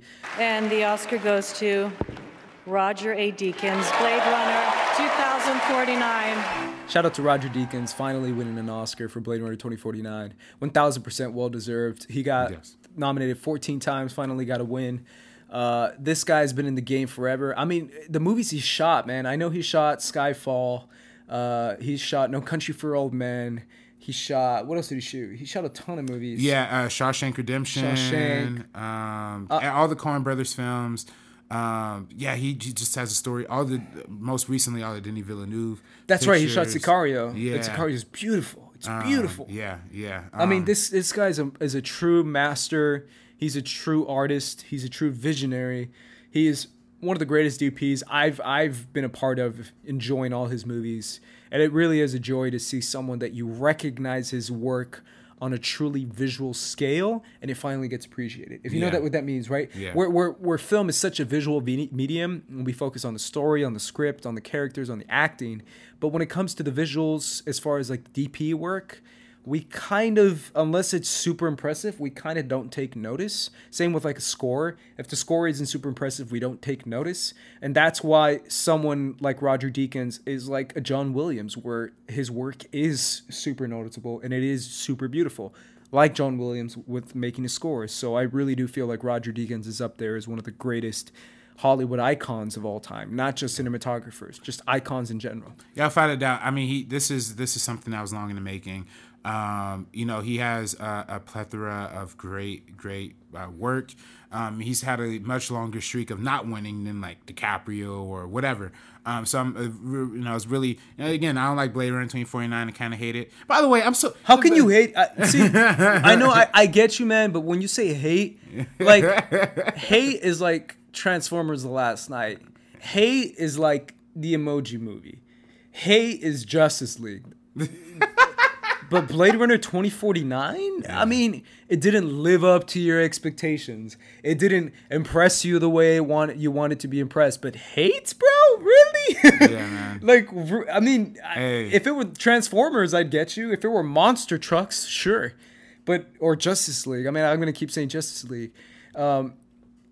What? Hey, 2049? I don't get that, man. I will never understand that. Listen, never. I will never understand that. I think a large part of it, not a large part of it, but a lot of people even like tweet me like, every time you talk about Blade Runner, you have a different reason for not liking it. Of course, because I don't like it for a lot of reasons. But one of the big parts of it is because of like, you know, what's the point of making a sequel 35 years later if you're just gonna make the same movie over again? You know what I mean? But like, he didn't make same the same thematic through line, and you're just gonna remake the movies that like inspired it later on. You're just gonna remake her. You're gonna remake, you know, it. Why does it have the same exact ending as The Dark Knight Rises? Bro, not everyone. Why does it have the exact same ending or the exact same twist as Talia al Ghul in The Dark Knight Rises with the lady chick from or the chick from from Maureen Cotillard. Yeah, the chick from Blade Runner. Her whole story. You talking about Love? Yeah, where like the girl who made the memories or whatever, and it comes and turns out that, you know, I don't want to spoil the ending. Oh, you're talking about that, you know, yeah, and the whole misplaced memories, and it's even shot the same way, even skinhead still. So I don't know. I don't, you know, you know. After Blade Runner, we got movies like Terminator, we got movies like Her, we got movies from like all these different genres that take from Blade Runner, expand on the themes of Blade Runner. This movie just does it all again and puts it, I would have liked to see it move in a new direction. It does it all again and it puts it in a Blade Runner movie. That to me is baller. Baller. We're not moving, it's not moving the culture forward. But to be honest, man, science fiction. I just saw Her last year, man. I gotta tell you, man, not everyone's, I love Her, but I'm saying like, not everyone's seen Her, bro. And not everybody's seen Blade Runner. That's true. That's true. Seen but Blade more Runner people have seen 2049. Blade Runner 2049 than Her, man. Hey, nah, but that doesn't matter to me. Look, I saw Her, all right, and to me, her handles the material of the computer girlfriend actually being just an illusion, a creation of the whatever. It handles that a lot better. To me, the whole like, it doesn't even have like the same like noir elements. The production design. I mean, I know you like the production design of Blade Runner. The production design is, dude. Don't listen, shit on the. Listen, whoa. You look at the movie. Talk about that story, but don't talk about that production design. That production design is flawless. You look at the original Blade Runner. There's not an inch of that of any frame that isn't like covered or filled up. Same with this one. No. The way Denis Villeneuve directed this movie, it's a lot of empty spaces, a lot of like blank slates, a lot of just wide shots of nothing. You're just shitting on Roger Deakins for making one of the most beautifully. I'm not shitting on Roger Deakins. Yes, no, you are. I'm saying no. The composition is cool. The colors is cool. The lighting is impeccable. I'm saying saying from like a production design, from just what's filling the screen, is empty. And like I don't connect that to the same level as I connect to one of my favorite movies, Blade Runner. And that goes to another point. There's the camera. Dang, bro. I mean, you're more salty than a prequel, than a guy who just saw the prequels after seeing the original trilogy. This movie's 3 hours. The original Blade Runner is like an hour 53 or something like that. Much tighter, much moves a lot faster than this one. There's literally a scene where Ryan Gosling's like looking for an egg or whatever for like 15 minutes. That's a dope scene. There's the camera doesn't move. There's no life to it. You watch, and how can you even compare Jared Leto to what Rutger Hauer did in the original? Jared Leto's awesome in this movie. Compared to the original Rutger Hauer, just the life he brought to that. You go back and watch that scene where he kills the homie, where Roy Batty kills the other homie who created. You can't even think of the name, bro. No. Fake Blade Tyrell, Runner fan. when he kills Tyrell in his house, and then like the way the camera moves, it's almost like a long take, and the camera like changes, and you kind of get like different kind of framings within the long take. There's none of that in Blade Runner, man. There's no life to it. There's no energy to it. I disagree wholeheartedly. It feels like Denis Villeneuve was he made the movie he wanted to make, and salute to him for making that. And again, I think from a visual standpoint is great, from a sound standpoint is great. But even from an editing standpoint, there's moments where like there's conversations that's happening between characters, and I'm like, wow, that's really cut together in a weird way. I think if the music wasn't here, I don't know how that'll fit. Seems like Hans Zimmer fell asleep on the synthesizer. There's a lot of things I don't like about it, man. But hey, salute to people who like it. Go ahead, I'm so sick of people whenever I tweet about Blade Runner, they act like it's a new opinion. How are you just not hating Blade Runner? Like, no, I've hated it since the day it came out. I maybe didn't hate it initially, but then again, watching it again and again, I'm trying to. I will never understand that, man. I just will never, especially after. I mean, dude, I'm telling you, man. After watching movies that are like giant piles of like Tyrannosaurus shit, like Justice League. I'm never gonna let you down, bro. Yo, Warner Brothers. Release the Snyder Cut, bro. Hashtag release the Snyder Cut. Like, after seeing a movie like that and seeing what a giant piece of shit that Warner Brothers took on a beautiful franchise and on a genius of a man named Zack Snyder, and seeing Blade Runner, I'm like, Blade Runner is a work of art compared to something like Justice League. I don't know. I'm gonna move on, bro. Let's move on to documentary winner. If you want to get more of my Blade Runner hot takes, I did a whole podcast with Beardo about it when we talked about Blade Runner. Go ahead and check that out. But if you thanks for the invite, Beardo. Tweet me, and we're gonna have a nice discussion online about it. Yeah, we'll see about that. I don't know about nice discussion. My favorite one of the night, man. One of my favorite ones of the night. 1000% goes to Icarus. Oh yes. I literally, you saw me retweet this. Yes. I freaking found my rant on the Schmoes live show back in September when I was ranting about. I saw this movie when it came out in August, but I went on the Schmoes Live podcast and I ranted about it, about how amazing this movie is.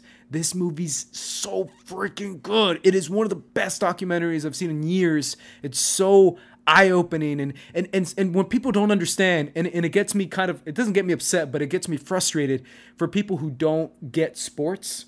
People think, because this is a film community, so a lot of people in the film community don't cross over in the sports community. I know we do. I know people like Mark Ellis does, people like Christian Harloff does.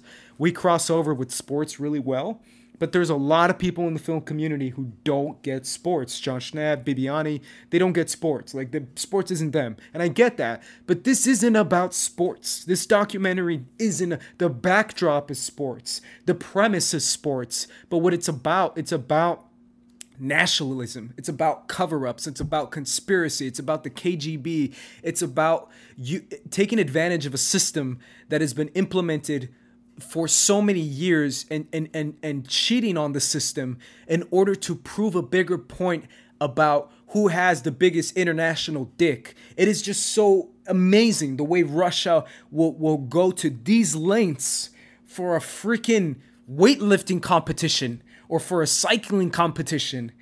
If they're willing to go this far to cheat, to get rid of urine samples, to do all this stuff when it comes to Olympic sports, imagine what they're willing to do when it comes to government conspiracies, when it comes to U.S. elections. Oh, no, fuck. I knew it. Am I right or dude, this is a much bigger discussion. I feel like you don't agree with me. I don't know. I agree with you. I agree, but I don't think Russia played a part into like hacking our election. No, like you don't. Dude, freaking Trump admitted it on Twitter, bro. Nah, man. With the Robert Mueller put out a whole report saying nothing from the Trump administration influenced. I'm not saying that. But the fact is, they did make an actual social media push to get Trump elected president. That's just fact. I think Twitter trolls. That's Twitter trolls, though. You know what I mean? Like, but it's Russian created Twitter trolls. They're memes. They're tweeting memes. I don't think that's. They're tweeting articles. They're tweeting fake articles. They're tweeting campaigns.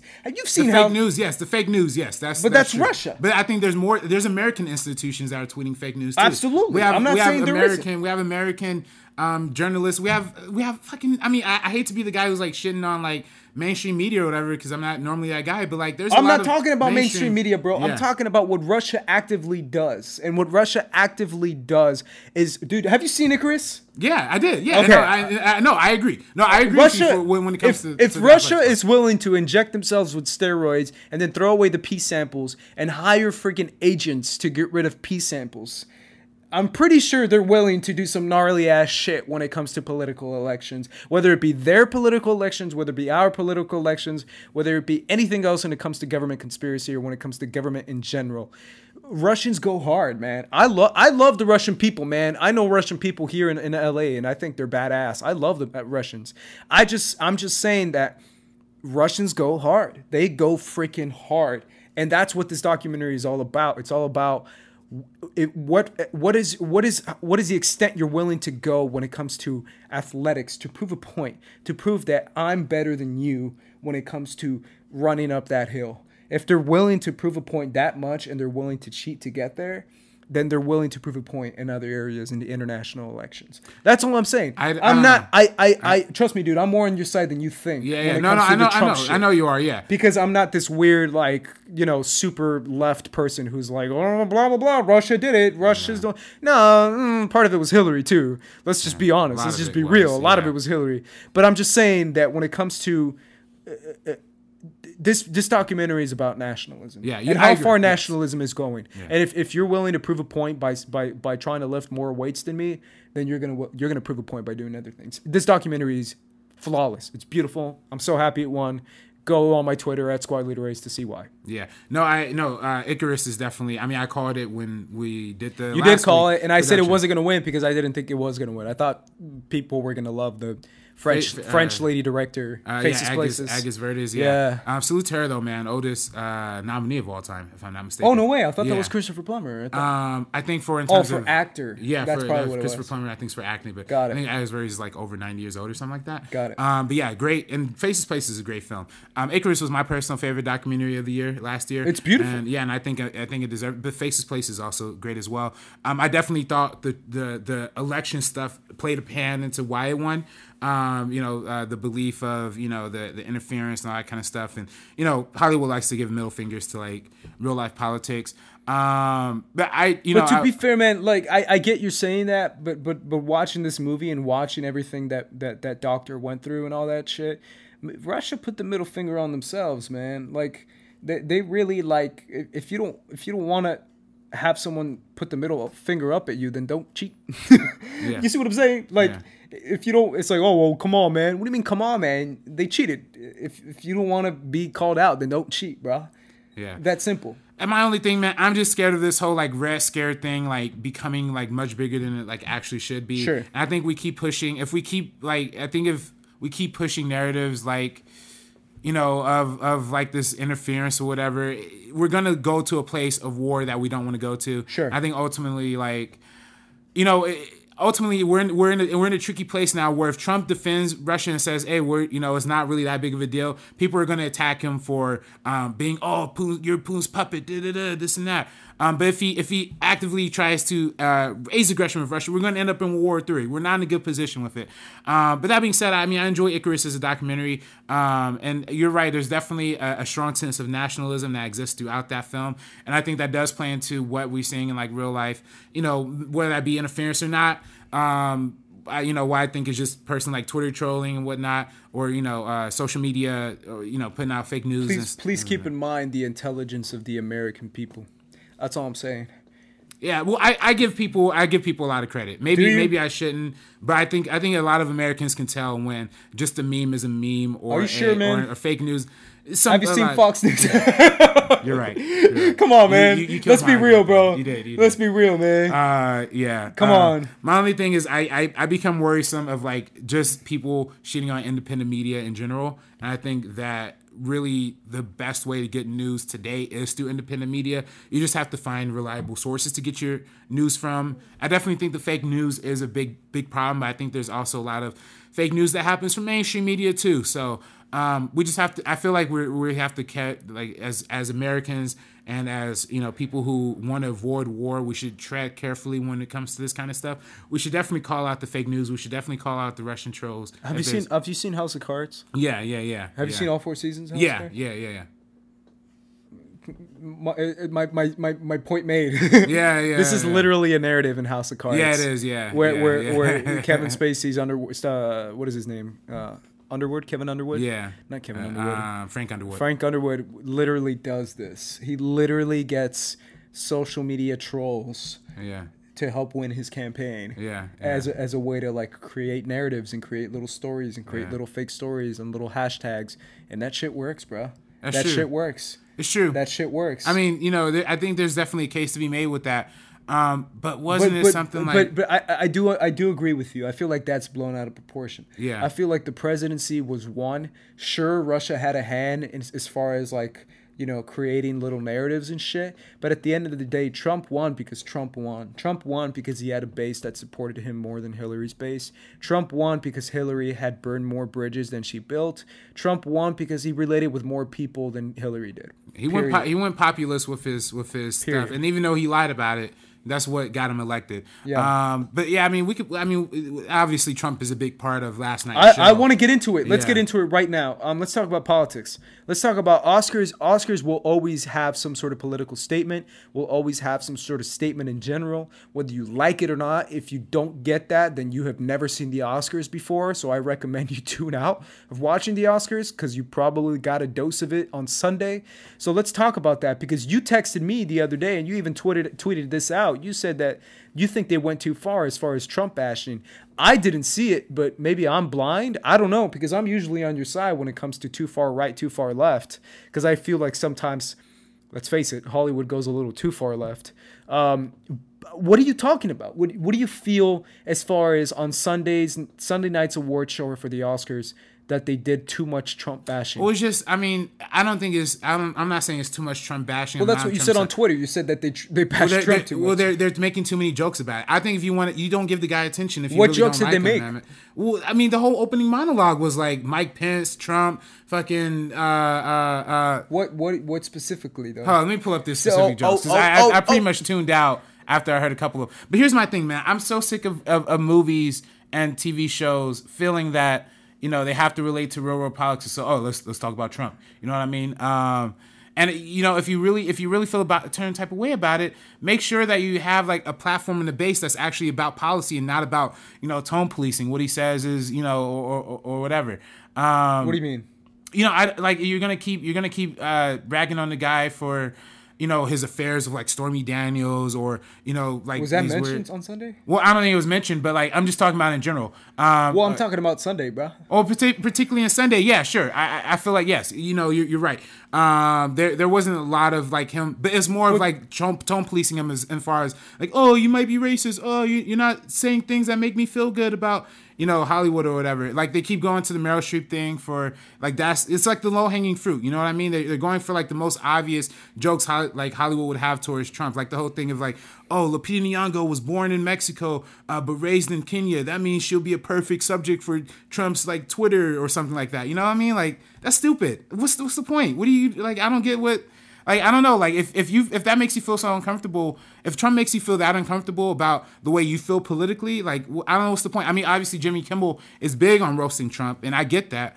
But I just don't think, like, what's the point of I don't know, man. It's like, what's the point of keep making jokes about it? You're pandering for a response, and it's kind of killing entertainment for me, man. It killed Mr. Robot season 3 a little bit for me. Eminem's album was garbage because all it was dissing Trump, and even this Academy Awards, man.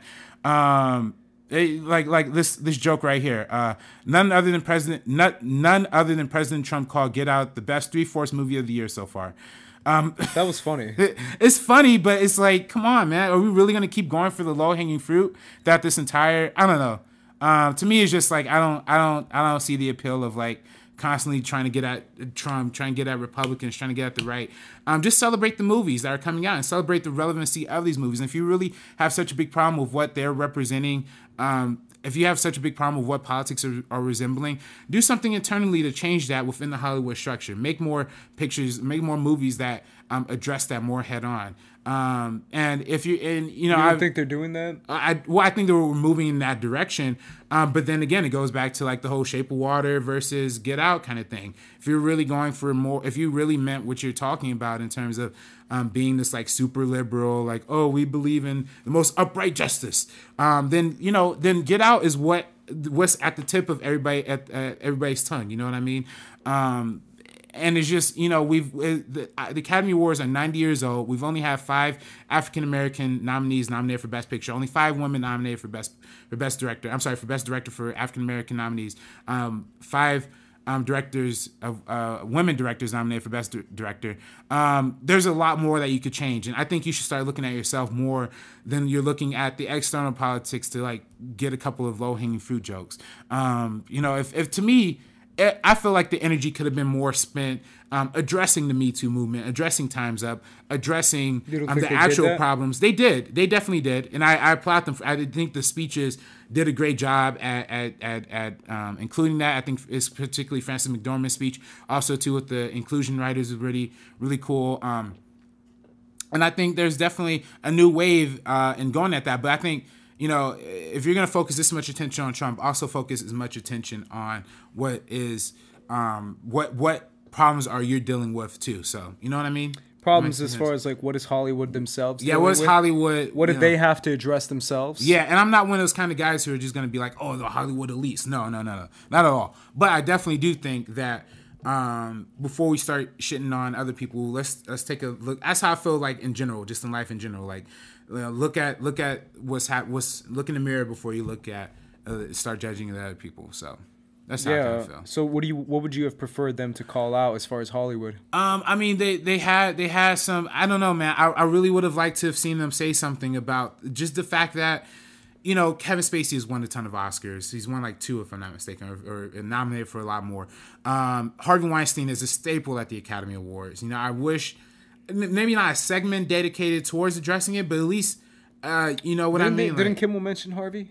He did. Yeah, he did. It was like a quick joke. Yeah. But, you know what I mean? Like, I wish that, for all the times that were, and, again, maybe I'm contradicting myself because maybe I'm just saying it should be a celebration of movies, a celebration of, film. But I definitely do think that I think that when it comes to the bigger topics of the Me Too, of the Time's Up, of the larger kind of accusation waves that's been happening, I wish they would have, I kind of wish they would have put like people like Rose McGowan to the forefront, put people like the victims who are coming out and speaking out against this, and put that into the forefront, celebrate those people, and kind of, I mean, I don't know what internally the Oscars are doing to address the problems of like Harvey Weinstein and Kevin Spacey. They've obviously awarded plenty of times in the past, but I just kind of wish they would at least address that and mention that in some sort of way before taking digs at a president that probably isn't going to watch the award show anyway.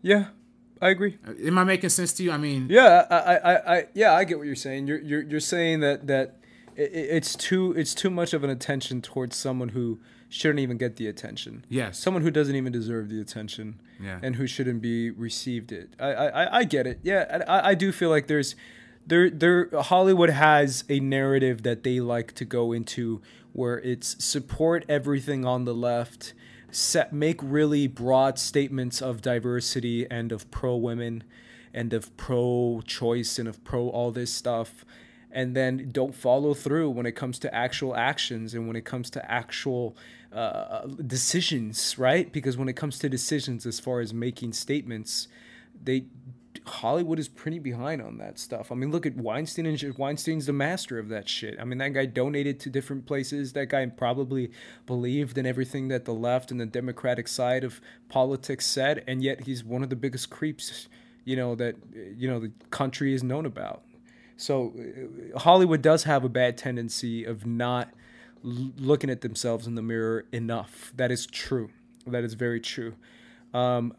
However, I will say, I want to make something clear, especially after Sunday's awards, on a personal level. And I feel like this is something that's been overlooked. And I tweeted about this. I don't know if you saw my tweet when I said this about Latinos. I feel, and I really do feel like I'm not the only one, especially when I got responses on my tweet when I said this. When it comes to Latinos, man, I don't think people understand where we come from. And it kind of pisses me off a little bit because, especially when it comes to diversity.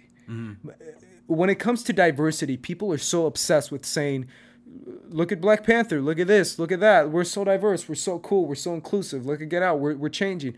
We're the best, we're the shit. I read a comment today saying that Guillermo del Toro isn't a person of color because he doesn't look like a person of color. That pissed me off. Why? Because he's not dark skinned? Because he's not what defines a person? What defines diversity according to you? If we can play off as white, we're white. I'm not white. I'm 100% Latino. What makes diversity? And I feel like Latinos have been the backbone of this nation for so many years. Latinos have put in work. Latinos sacrificed their lives, sacrificed their livelihood, focus on family, focus on tradition, are super religious or super Christian or super Catholic, believe with a lot of what the right says as far as on a religious atmosphere, as far as a religious base. And yet, when it comes to diversity, we talk so much about diversity, and Latinos are the most overlooked.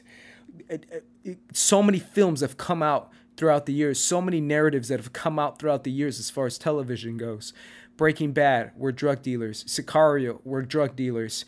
Every movie we're coming out with Gringo, the new movie coming out with no, is that Mel Gibson? Is that Mel Gibson? No, with what's his name from David Oyelowo. Oh, right. We're drug dealers. We're never gonna let that Hollywood narrative down that we're drug dealers.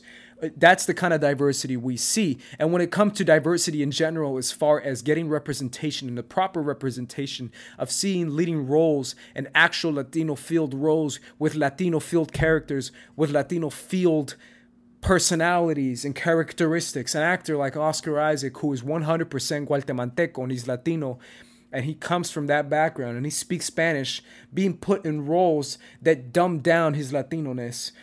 I'm not shitting on Oscar Isaac. All props to him. I love him as a brother. But it's one of those things where I do feel like sometimes we're the most overlooked type of nationality because we're not the most exuberant on screen as far as having the most visually striking person of color look that people are looking for, like an Asian, like a Middle Eastern brother, or like a black homie. Like, we don't have that striking look. We can play off as white. Oscar Isaac can play any nationality because he's Oscar Isaac. And it's like, that's some bullshit, man. Like, there has to come a point right now as far as Hollywood in general, where Hollywood jerks itself off saying that they're so fucking diverse. And yet, we don't have a voice as far as the Latino people. And I'm bringing it back to Trump because of this. So many people, as far as on the left, I'm sorry to do this, but I'm gonna do this. Have such a chip on their shoulder when it comes to whether it's CNN with Trump is out to get us and poor us, or where it comes to other types of people and other types of oppressed groups of people who come out and say that Trump is out to get them and all this shit that's probably true, bro. I'm sorry, man, but Trump didn't call you rapist. Trump didn't say he's going to build a wall to keep you out. Trump didn't say that you're bringing the worst of the worst in this country. Trump didn't literally declare war on you as far as a race of people. Trump didn't take his first national address to the nation. What was it? State of the Union address? He literally take the first State of the Union address, and the first people he calls out is Latinos. Is saying that the Latinos and illegal immigrants are killing our white women, basically. That's some racist ass shit. I will never stop saying this, but Paul Ryan, yes, Paul Ryan, Speaker of the House Paul Ryan, when asked about Trump's comments towards the Mexican judge last year when he was running for president, and when he was asked, what do you think of Trump's statements as far as saying that he can't do his job because he's Mexican, Paul Ryan said he was racist. Paul Ryan said that Trump said textbook definition of racism is what he displayed. What I'm trying to say is we're literally a group of people that when people talk about diversity and when they talk about oppression, where everyone's like, oh, well, this and that and this and that. Bro, you've never been in a situation where you speak Spanish and you're glared at because you speak Spanish. So don't come at me with some bullshit of like, oh, but you haven't blah, blah, blah, and all this shit that Trump is doing to me, poor me. And it's like, bro, no. I mean, there's a group of people called Latinos who get daily persecution and who are overlooked in one of the most places that celebrates diversity. That's Hollywood. That's some bullshit, man. I'm telling you right now, it's some bullshit. And it's one of those things where it's like, when are we going to get proper representation? Finally, we get something like Coco. And even Coco is not even getting the right amount of representation that we got. What I'm saying is that on Sunday night's Oscars, too, we got Gael Garcia Bernal, we got Oscar Isaac, we got Chile getting a fantastic woman. Yeah. We got Eugenio Derbez announcing the performance of Miguel, singing "Remember Me." Remember Me. We got the creators of Coco. One of them who is Mexican. One of them is Mexican. We're trying to chip away at this narrative that so many people overlook because it's not as sexy as other diverse issues or other diverse groups of people. And I feel like that is something that should be stopped being overlooked. And as a Latino guy who's extremely passionate, as you can tell, it's something that is kind of like been on my nerves a little bit, that a place that is so left and that is so diverse refuses to celebrate that diversity of Latinos on a full scale because it's not as cool and sexy as other groups of people that will bring in more money. Bro, we'll pay money, bro. Ask Fast and Furious. Yeah, Fast and Furious. Fast and Furious is like, bro, you put 2 Latinos in Fast and Furious and you get millions of Latinos watching that movie. Mm-hmm. So don't if you put 2 Mexican songs in Fast and Furious or Latino songs and you get millions and billions of dollars in that movie. So trust me, we'll come out, we'll support, and we'll pay money to see it. And for me, it's like, when are we going to get an Oscar Isaac in a performing role where he's playing a Latino badass? Let's get that fucking movie. That's all I'm saying. Yeah, Mic drop. No. I definitely think the on-camera diversity is probably one of the biggest lacking places for Latinos and even for Asian Americans too, but particularly for Latinos is you're right. The stereotypes that are being put on to Hispanics in this country and Latinos in this country are what the president is saying. The images that he's putting out. I definitely think that if Hollywood and you're right, Hollywood should start telling more stories about people who are not drug dealers, people who are not or criminals or whatnot. That's all we see on television, on film. I'd almost like to see, now we have Black Panther coming out. Let's start to see a Latino superhero kind of break big and make waves.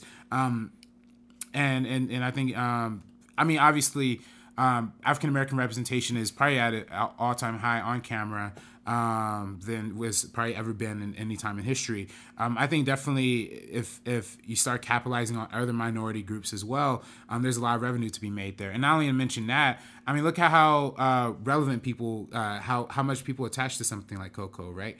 Even the whole performance with the second half of the song they performed in Spanish, right? Mm-hmm. That's just a simple little move that could really make, I'm sure, a lot of people from a Hispanic background feel really good. And obviously there are a lot of Latino directors who are winning Best Director as of recently. If I'm not mistaken, last 4 out of 5 directors of the Best Director. I mean, we got talent, man. Yeah, we got talent. There's no denying that. Yeah. I think there's definitely a much bigger need for on-camera humanization and representation, because if you don't make stories of people in the leads, you don't have a lot of humanization for people, you know, and I think that's for further generations too. When it comes to representation, further generations to see down the line that people can feel special and feel represented. I think Camille Ninjagi said it best in that in his part in the Oscars. And I think when they address stuff like that, I think that's when the Oscars is at his best. You know, when he said, you know, he grew up watching movies about straight white men made by straight white men and relating to straight white men.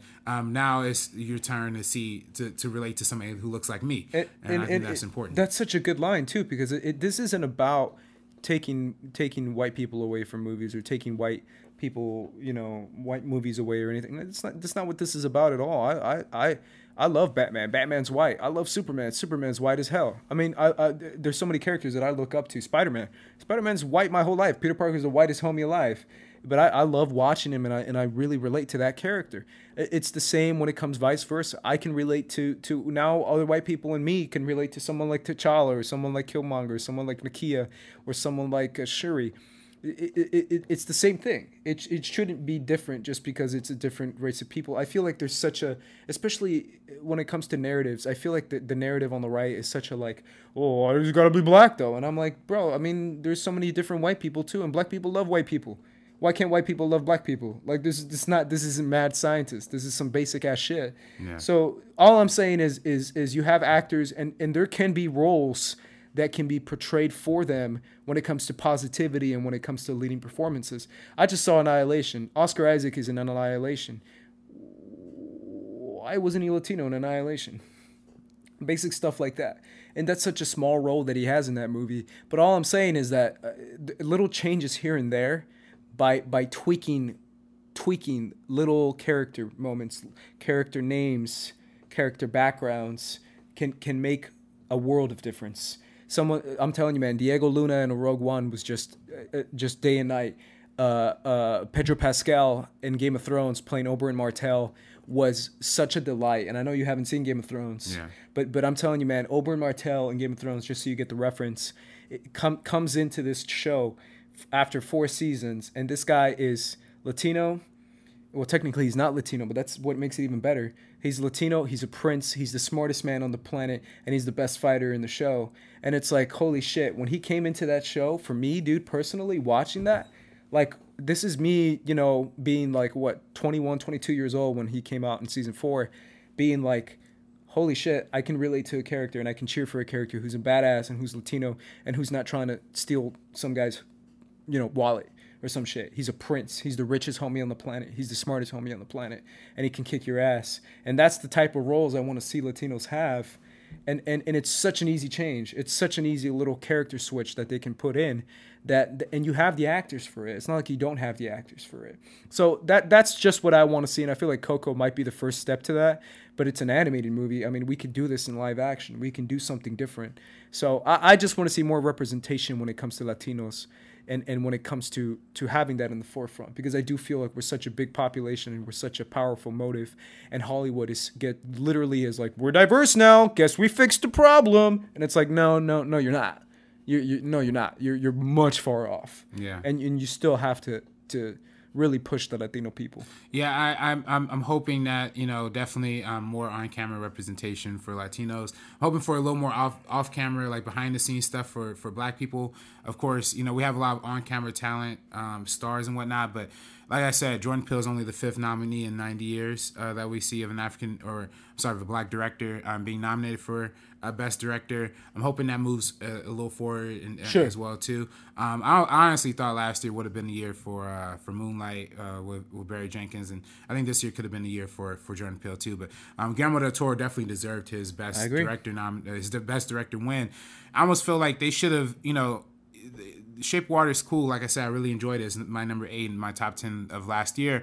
I almost kind of feel like, though, he should have won the Oscar back when Pan's Labyrinth was when Pan Labyrinth was around, and that could have been, especially a movie of from Spain, is, you know, Spaniard, right? If I'm not mistaken. Yeah. Pan's Labyrinth, that could have been a movie that celebrated a lot more, I guess, of that diversity kind of stuff too. Yeah. It's just it's an opportunity to have different groups of people and different voices, and I think it's such an easy switch. Dude, Zoe Saldana is like super Latina. Yeah. Like, let's have Zoe Saldana play some roles, man. She was in that one Colombiana though, Yeah, right? she was in Colombiana. Yeah, that movie's badass. But that's another one who like, come on, man. We got the talent. We've proven before that we got enough talent. We've proven it with so many different talented people. We can put them in roles, and it's so many different types of Latinos that live in this nation, and so many different backgrounds that they come from. That this Oscar, if anything, it reminded me, especially with Coco, with Remember Me, with Gael García Bernal, with Chile, with Oscar Isaac saying Viva Latinoamérica, with all that kind of stuff, with Eugenio Derbez. It really is one of those things where now is the time more than ever. So I'm going to stop that rant. Real quick, let's talk about song performances of the night. One of the favorites of people's. What was your favorite musical performance? Hey man, I said last week that my favorite song of the nominees is "A Mystery of Love" from Stephen Stevens, man. Which one's it? Oh, that's the "Call Me by Your Name" folk song. Yeah. Really, yeah. that's your favorite? Yeah, man, that shit is beautiful. Was that your favorite performance? Yeah. Shit, really? Yeah. It was cool. It wasn't bad, but Remember Me was a great performance too, sure. like from a visual standpoint. A lot of I saw some people shitting on Gael. Saying he's not a good singer. No, I think the singing was great, man. I thought he was fine. My mom texted me, and he's like, he's not a singer. And I'm like, Mom, he sings great. For an actor who's never sang, he sings pretty good. Yeah. He's not Miguel. Like, Miguel's a singer. Right. But he's still not bad. Yeah. No, I thought it was good, man. I thought it was good. I can't lie, though, man. If I'm being honest, the one that stole the show, you know what I'm going to say? Which one? I haven't even seen the damn movie. But This Is Me? That shit was baller. Yeah, shit was cool, yeah. You didn't like it? I mean, it was cool. I loved it, dude. Yeah, I thought it was a little weird when all the people came out in the end. Oh, I loved it, bro. Yeah. I would have hugged them people, man. I would have been like, come here, man. Yeah. What was the one, Mudbound, with Mary J. Blige? Yeah. Common Luther King out there preaching to the folks. Stand the fuck up, Academy! Stand up! Stand the fuck up! I would have stood up everybody too. uncomfortably like standing out in the audience. That wasn't Mudbound. That was Good Marshall, something like that. Oh, Marshall. Yeah, Mudbound was a different one. I just thought it was funny. It was just like, stand up, Oscar, stand up. And like, everybody's like, okay, I guess we're standing. to be honest, man, that's another thing, bro. If Common is telling you to stand up, man. Common Luther King, man. Come on, you can't sit down during an Oscar performance, man. If it were me, I would have stood up for the freaking "Call Me by Your Name" folk song. Like I would have stood up for all the songs. Yeah. Like people need to get off their butt and stop being so comfortable. Yeah. Oh man, the Mary J. Blige one though. Okay, maybe that's why I confused it. That one kind of hurt. Why? I don't think she killed it. She killed it, bro. I don't know. It ain't the same Mary J. Blige. Oh, like come on, man. Ago, you know I mean, the song's okay, but she sings. She was a little pitchy. She was a little pitchy. What? A little pitchy. Compared to Folk Boys from Call Me By Your Name? Hey, man, he was great. Salute to Stephen Stevens, dog. All right, man. Let's talk about Kimmel. What do you think of Kimmel? He was good, man. I mean, I'm glad, oh, man, but I don't know. Actually, maybe I shouldn't. I thought he was all right. I thought he was okay too. Yeah. I've been a fan of Jimmy Kimmel since I was 14. Yeah. I've been watching him for years and years and years. I love Jimmy Kimmel, like from a personal level. Yeah. But he was okay. I thought his opening monologue was fine. I thought his bits worked better than his opening stuff and his dialogue stuff. I thought his gags. What do you think of his gags? The theater gag and then the jet ski gag. Oh, the jet ski gag was That jet ski gag was there. That was funny. That was funny. That was really good. To be honest, man, I was telling my friends at the Oscar party that I went to, I would have been like, I love you, Mom. Yeah. You get that jet ski. Peace, bro. I want that jet ski, bro. I'm going to get that stuff. I'm going to sell that shit. Yeah. That one, so, okay, yeah, that was a funny, I didn't think the theater one worked, though. I thought that was a little stupid. Especially because they gave, what was the guy's name? Mike Young or whatever? They gave that fool whole fucking screenplay to read, like, at the end. Oh, they were yeah. like, hey, introduce the next presenter. He's like, from the, they gave this dude a whole script to like read, like before he just couldn't say like it wasn't like Lupita Nyong'o and Tiffany Haddish or Tiffany Haddish and Maya Rudolph. Yeah, like he couldn't just say that. I thought it was a little crazy. Also, like passing out hot dogs and sandwiches to people Hey, in the middle of a screening. Poor people, take this food. Yeah, take it. Nothing like rich Hollywood elite actors throwing out hot dogs to a crowd of movie theater people. Yeah, I thought it was funny. I don't know if you saw a little gif of like Wonder Woman, Gal Gadot, and and Luke Hamill shaking hands. That was great. I'm sorry, Mark Hamill. Mark Hamill. Sorry, yeah. I adore Mark Hamill. One of these days, he's gonna I'm gonna message him on Twitter, and he's gonna message me back. One of these days, Mark Hamill. Have you been messaging him now? I've been messaging him since I was 15 years old. No, I'm playing. Since before Twitter was a thing. No, yeah, I love Mark Hamill, man. I really do feel like he's just a genuinely his panel at Star Wars Celebration is probably my favorite panel that was there. Did you see his panel? For No, Star I Wars? didn't know. It's so good, man. Obviously, I wasn't at Star Wars Celebration, but I saw it on YouTube. It was so good. It's so much fun to hear a genuinely older dude tell stories about his. I don't know why he reminds me kind of my dad. Like my dad's super quirky. Yeah. And Mark Hamill's really quirky, and he's kind of like the same age as my dad. So I don't know. I love Mark Hamill, and he's just a super cool guy. Yeah, yeah. No. And Gal Gadot, shout out to Gal Gadot, who, was like, hey, I'm not going to get my Best Picture nomination, so I'm going to throw out some gummy bears at people. And I'm going to talk. She said 3 times. She was like, this is so much better than the Oscars. Am I right, guys? She said it 3 times. And then she was like, Jimmy's like, well, hey, guys, this is really fun, right? And he's like, this is so much better than the Oscars, right? She kept saying it. And I was like, all right, girl, all right. A little salty. Wonder Woman not getting the nomination. I get it. That's funny. It didn't deserve it. It didn't deserve it. I 100% agree. You know what's funny though, man? I honestly I thought it was I don't know what you thought about the whole opening thing with like the black and white with Jimmy Kimmel doing tell me about from the 1950s. That wasn't Jimmy Kimmel. That was Mario Lopez. Mario Lopez. Yeah. I don't know, man. I like that. That was funny. Yeah, I don't know, man. That's kind of stupid. I think in past show openers, I think last year how they opened it with the Justin Timberlake song, "Can't Fight the Feeling." Well, that's different. That's awesome, a musical number, though. Yeah, but I mean, that was an awesome way to start the show. Like, you're kicking off with this low What would you energy. have started the show with? What Or with like number? A montage. Common being like, stand up! Welcome to the Oscars! You suck, chump!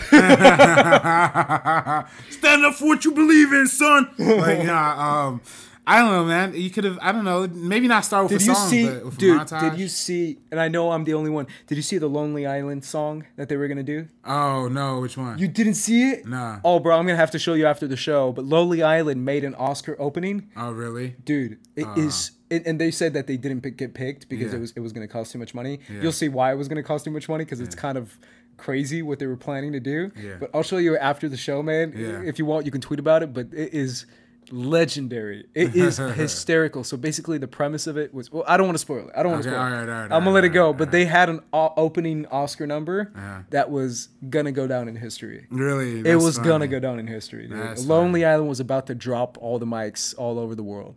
It would have been the biggest thing ever. I'm not even kidding. I'm not exaggerating. It was so funny.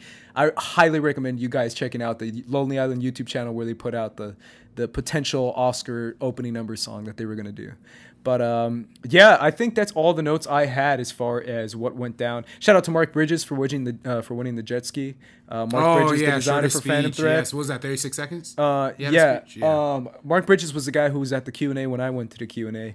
I was going to ask him about clothes because he had a Q&A about. It was him and Vicky Creeps when I went to see Phantom Thread.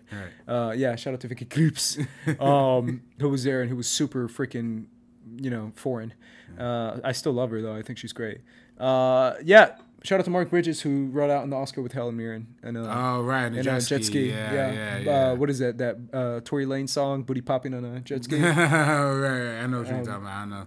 Oh, man. Did I tell you I met Helen Mirren in an elevator one time? What? Yeah. That's amazing, man. I was at USC, and then they had, like, the graduation. Did you actually, introduce yourself? Well, I was like, hi, how you doing? And then I didn't, shake her hand. I was like, hi. But, to me, I was so kind of, I was like, is this really Helen Mirren? I couldn't believe it. You know what I mean? I was kind of starstruck, but I stood in the elevator with her. I went 2 floors up. She was on the next floor up. I guess she was meeting with the school of cinematic arts president or whatever. But then it was just it was crazy. So I was like, there's no way I could have been Helen Mirren. And she after I was like, hi, how you doing? She was like, hi. And she smiled and did that. I was like, oh shit. So then as soon as I left the elevator, I was like, it's Helen Mirren at USC. And it's first thing pops up. She's at the graduation. I'm like, dog, that's amazing. Yeah, the one I had in the elevator was Macy Williams and Sophie Turner. But I didn't meet. Remember that Comic-Con? Yeah. You were there. Were you there? I don't know. No, you weren't there. Yeah, my bad. Yeah, that was the year before you were there. I think you told me about it though. Yeah. That's gonna go down in history. Sophie Turner. Yeah, Sophie Turner and Maisie Williams, Arya Stark and Sansa Stark. Shout out to them. Even though Littlefinger was right, hashtag Littlefinger was right. Anything else you want to say before we close out the show? Nah, not really. Talking about Peter Dinklage in Game of Thrones. He was great in 3 Billboards. Oh, he's awesome in 3 Billboards. Yeah. He's so good. People forget he was in the movie. Yeah, because I thought he was didn't great. even know he was in the movie until he popped up. Let's finish up by saying Frances McDormand's speech. What do you think of her and the whole Me Too movement and the call out for women to stand up? I thought it was great, man. I thought the inclusion writer thing, it was really, if you have to look that up, it's from Stacey Smith, the creator of the USC Annenberg intervention thing that puts out the annual report that talks about diversity in movies every year. Pretty much everything that Hollywood Reporter and the Wrap kind of refers to each year when they talk about that kind of stuff. Really great to see that get some recognition. My kind of question is, I don't know if you saw the whole Emma Stone thing with the Emma Stone presenting the best Why directors. was that a controversy? I think it's controversial because she's calling out the fact that there's only been 5 women nominated for Best Director. There's only been 5 black people nominated too. Why didn't she say Jordan Peele's name? It's kind of like white feminism, kind of, that kind of feel to it too. Guillermo del Toro's nominated too. He's also a minority. Are you saying women are more discriminated against than black people? That's where it kind of gets tricky. That's a good point. I understand that. I don't feel like she did it from a place of that kind of negativity though. No, she didn't. But then is she also the person to speak on that because she was in Aloha State? Aloha, yeah, with the Bradley Cooper. Yeah, where she plays half Hawaiian, half Asian, half Hawaiian. Yeah, half Jamaican. I'm sorry, half Japanese, half Hawaiian. Yeah, I get that. I just don't feel like she comes from a place of bad intentions. I just feel like, that was probably poor choice on her words. I just don't feel like she should get eaten alive for that. I feel like let's just go after Lena Dunham for no reason. Everything you want to say to Emma Stone, tweet at Lena Dunham. Lena Dunham. Just tweet at Lena Dunham. I was like, this is meant for Emma Stone, but screw you, Lena. I'm just kidding. Shout out to Lena. I love you, girl. I just don't feel like Emma Stone comes from a place of like. No, she definitely wasn't trying. No, she wasn't trying to be offensive. But I just feel like, I don't know. I mean, Natalie Portman did it earlier too, and I know that's different because there's different nominees or whatever. But I just feel like, that was funny when Natalie did it too, because it cut to Guillermo. Yeah. Did you see that? As soon as Natalie said that, it cut to Guillermo, and Guillermo went, yeah, what do you want me to say? What did I do? Shit. I don't know. It's not my fault I got a dick. Yeah. I think that's part of it too. Like, Natalie Portman already made the joke. You're kind of making a worse joke of it now too. Sure, but Natalie Portman didn't say a specific name. Yeah, whereas Emma Stone said Greta Gerwig. Yeah. I think it's a little unfair on Greta Gerwig's part too, like, being called out like that. Sure. Where it's not even like... I just feel like when it comes to Emma Stone, I really do feel like, maybe I'm just an Emma Stone fan or whatever, but I just feel like she's not coming from a place of bad intention. Yeah. No, I totally get that, because it should be recognized. Jordan Peele should be recognized, and so should Guillermo. Yeah. So, yeah. Oh, well. But Frances McDormand's speech was pretty gnarly. She went pretty nuts because she's kind of nuts. Hey, man. I was really happy, by the way. Whenever, like, Dunkirk won an award and everybody's like, thank you to Christopher Nolan, and cuts over to Nolan, he's like smiling over there. You know what I mean? He deserves it, man. Yeah. That guy's a master. He deserves all that attention for sure. When it comes to any shout out to the Walmart commercials, shout out to Melissa McCarthy. They're actually I'm not gonna lie, man. I don't like Walmart, but I don't like Walmart. Yeah. Hey, I love Walmart. Walmart's my shit, bro. I go to Walmart all the time. I go to Walmart with my sweatpants on, my flip flops, bro. I'm a true American, bro. Yeah. True American. That's a true American. In my pajamas. Yeah. You're not American unless you've been in Walmart in your pajamas. That's all I'm saying. But I'm glad they get like those little dude, shout out to Rachel Morrison and what's her name, Dee Reeves. Yeah. Who was in that commercial. Mm-hmm. Also the commercial for Twitter was dope. I don't know why I liked it so much. Yeah, but that was I liked weird. it. Yeah, that was weird, but I kind of liked it. I don't know why I liked it. It's like super like. It was just that one girl kind of doing like a spoken word thing. Yeah. And they cut to like a cut to Ava like, and they cut to Issa Rae. TT was in it too, Taika Waititi was in the other one, in the Walmart one, I think. Oh, he's in Walmart. Oh, yeah. Or some other. He was in one of them, yeah. Yeah, shout out to Taika who freaking took the world. I was like, damn, storm. he got a commercial? Bro, Taika is kicking ass, bro. Yeah. Taika's kicking ass. Today, get Thor Ragnarok on Blu-ray. Go buy it if you haven't done it already. The movie's awesome. All the support to Taika Waititi. Man, what was, you know, I don't know, they didn't show it during the Oscars, but I always thought it's kind of funny how, like, the Gap keeps having those commercials with, like, Metro Boomin and SZA. Like, I've seen that. Isn't that kind of crazy? Like, this guy's like a trap, like, producer. Like, he doesn't even rap. He's just, like, making beats, and he's, like, in commercials dancing and shit. I don't know. That's kind of funny to me, man. It is always funny when I see those. So I connected to that with the Taika thing, because it's like, damn, behind the scenes people are like starting to become bigger stars than like even a lot of the you know, in front of the camera. So yeah, for sure. That's it for me. I mean, the only other thing that maybe stood out was the honor of the veterans. The troops. That was cool. I liked it. I just felt like it was a little random. There was no lead up to it. Yeah. I felt like it could have been more earned as far as a lead up. Like it felt like the joke, and then it's like, here's the veterans, and it's like, where did this come from? Well, I think that was kind of their way of like, hey guys, I know we're gonna shit on the, you know, Trump a lot, but we're still American. Like, you know, we're still celebrating. But I mean, that's true. It probably was propaganda in that sense. But I mean, it's good propaganda. I feel like they should. Yeah, no, I love them. I love that montage. That nerd montage in there too. The movie lover montage or something. Yeah. Dope. Oh, it was amazing. That was dope. Yeah, they have so many great. I love the montage where they show like the best supporting actors, best supporting actresses before like those came out, the leading actors and leading actresses too.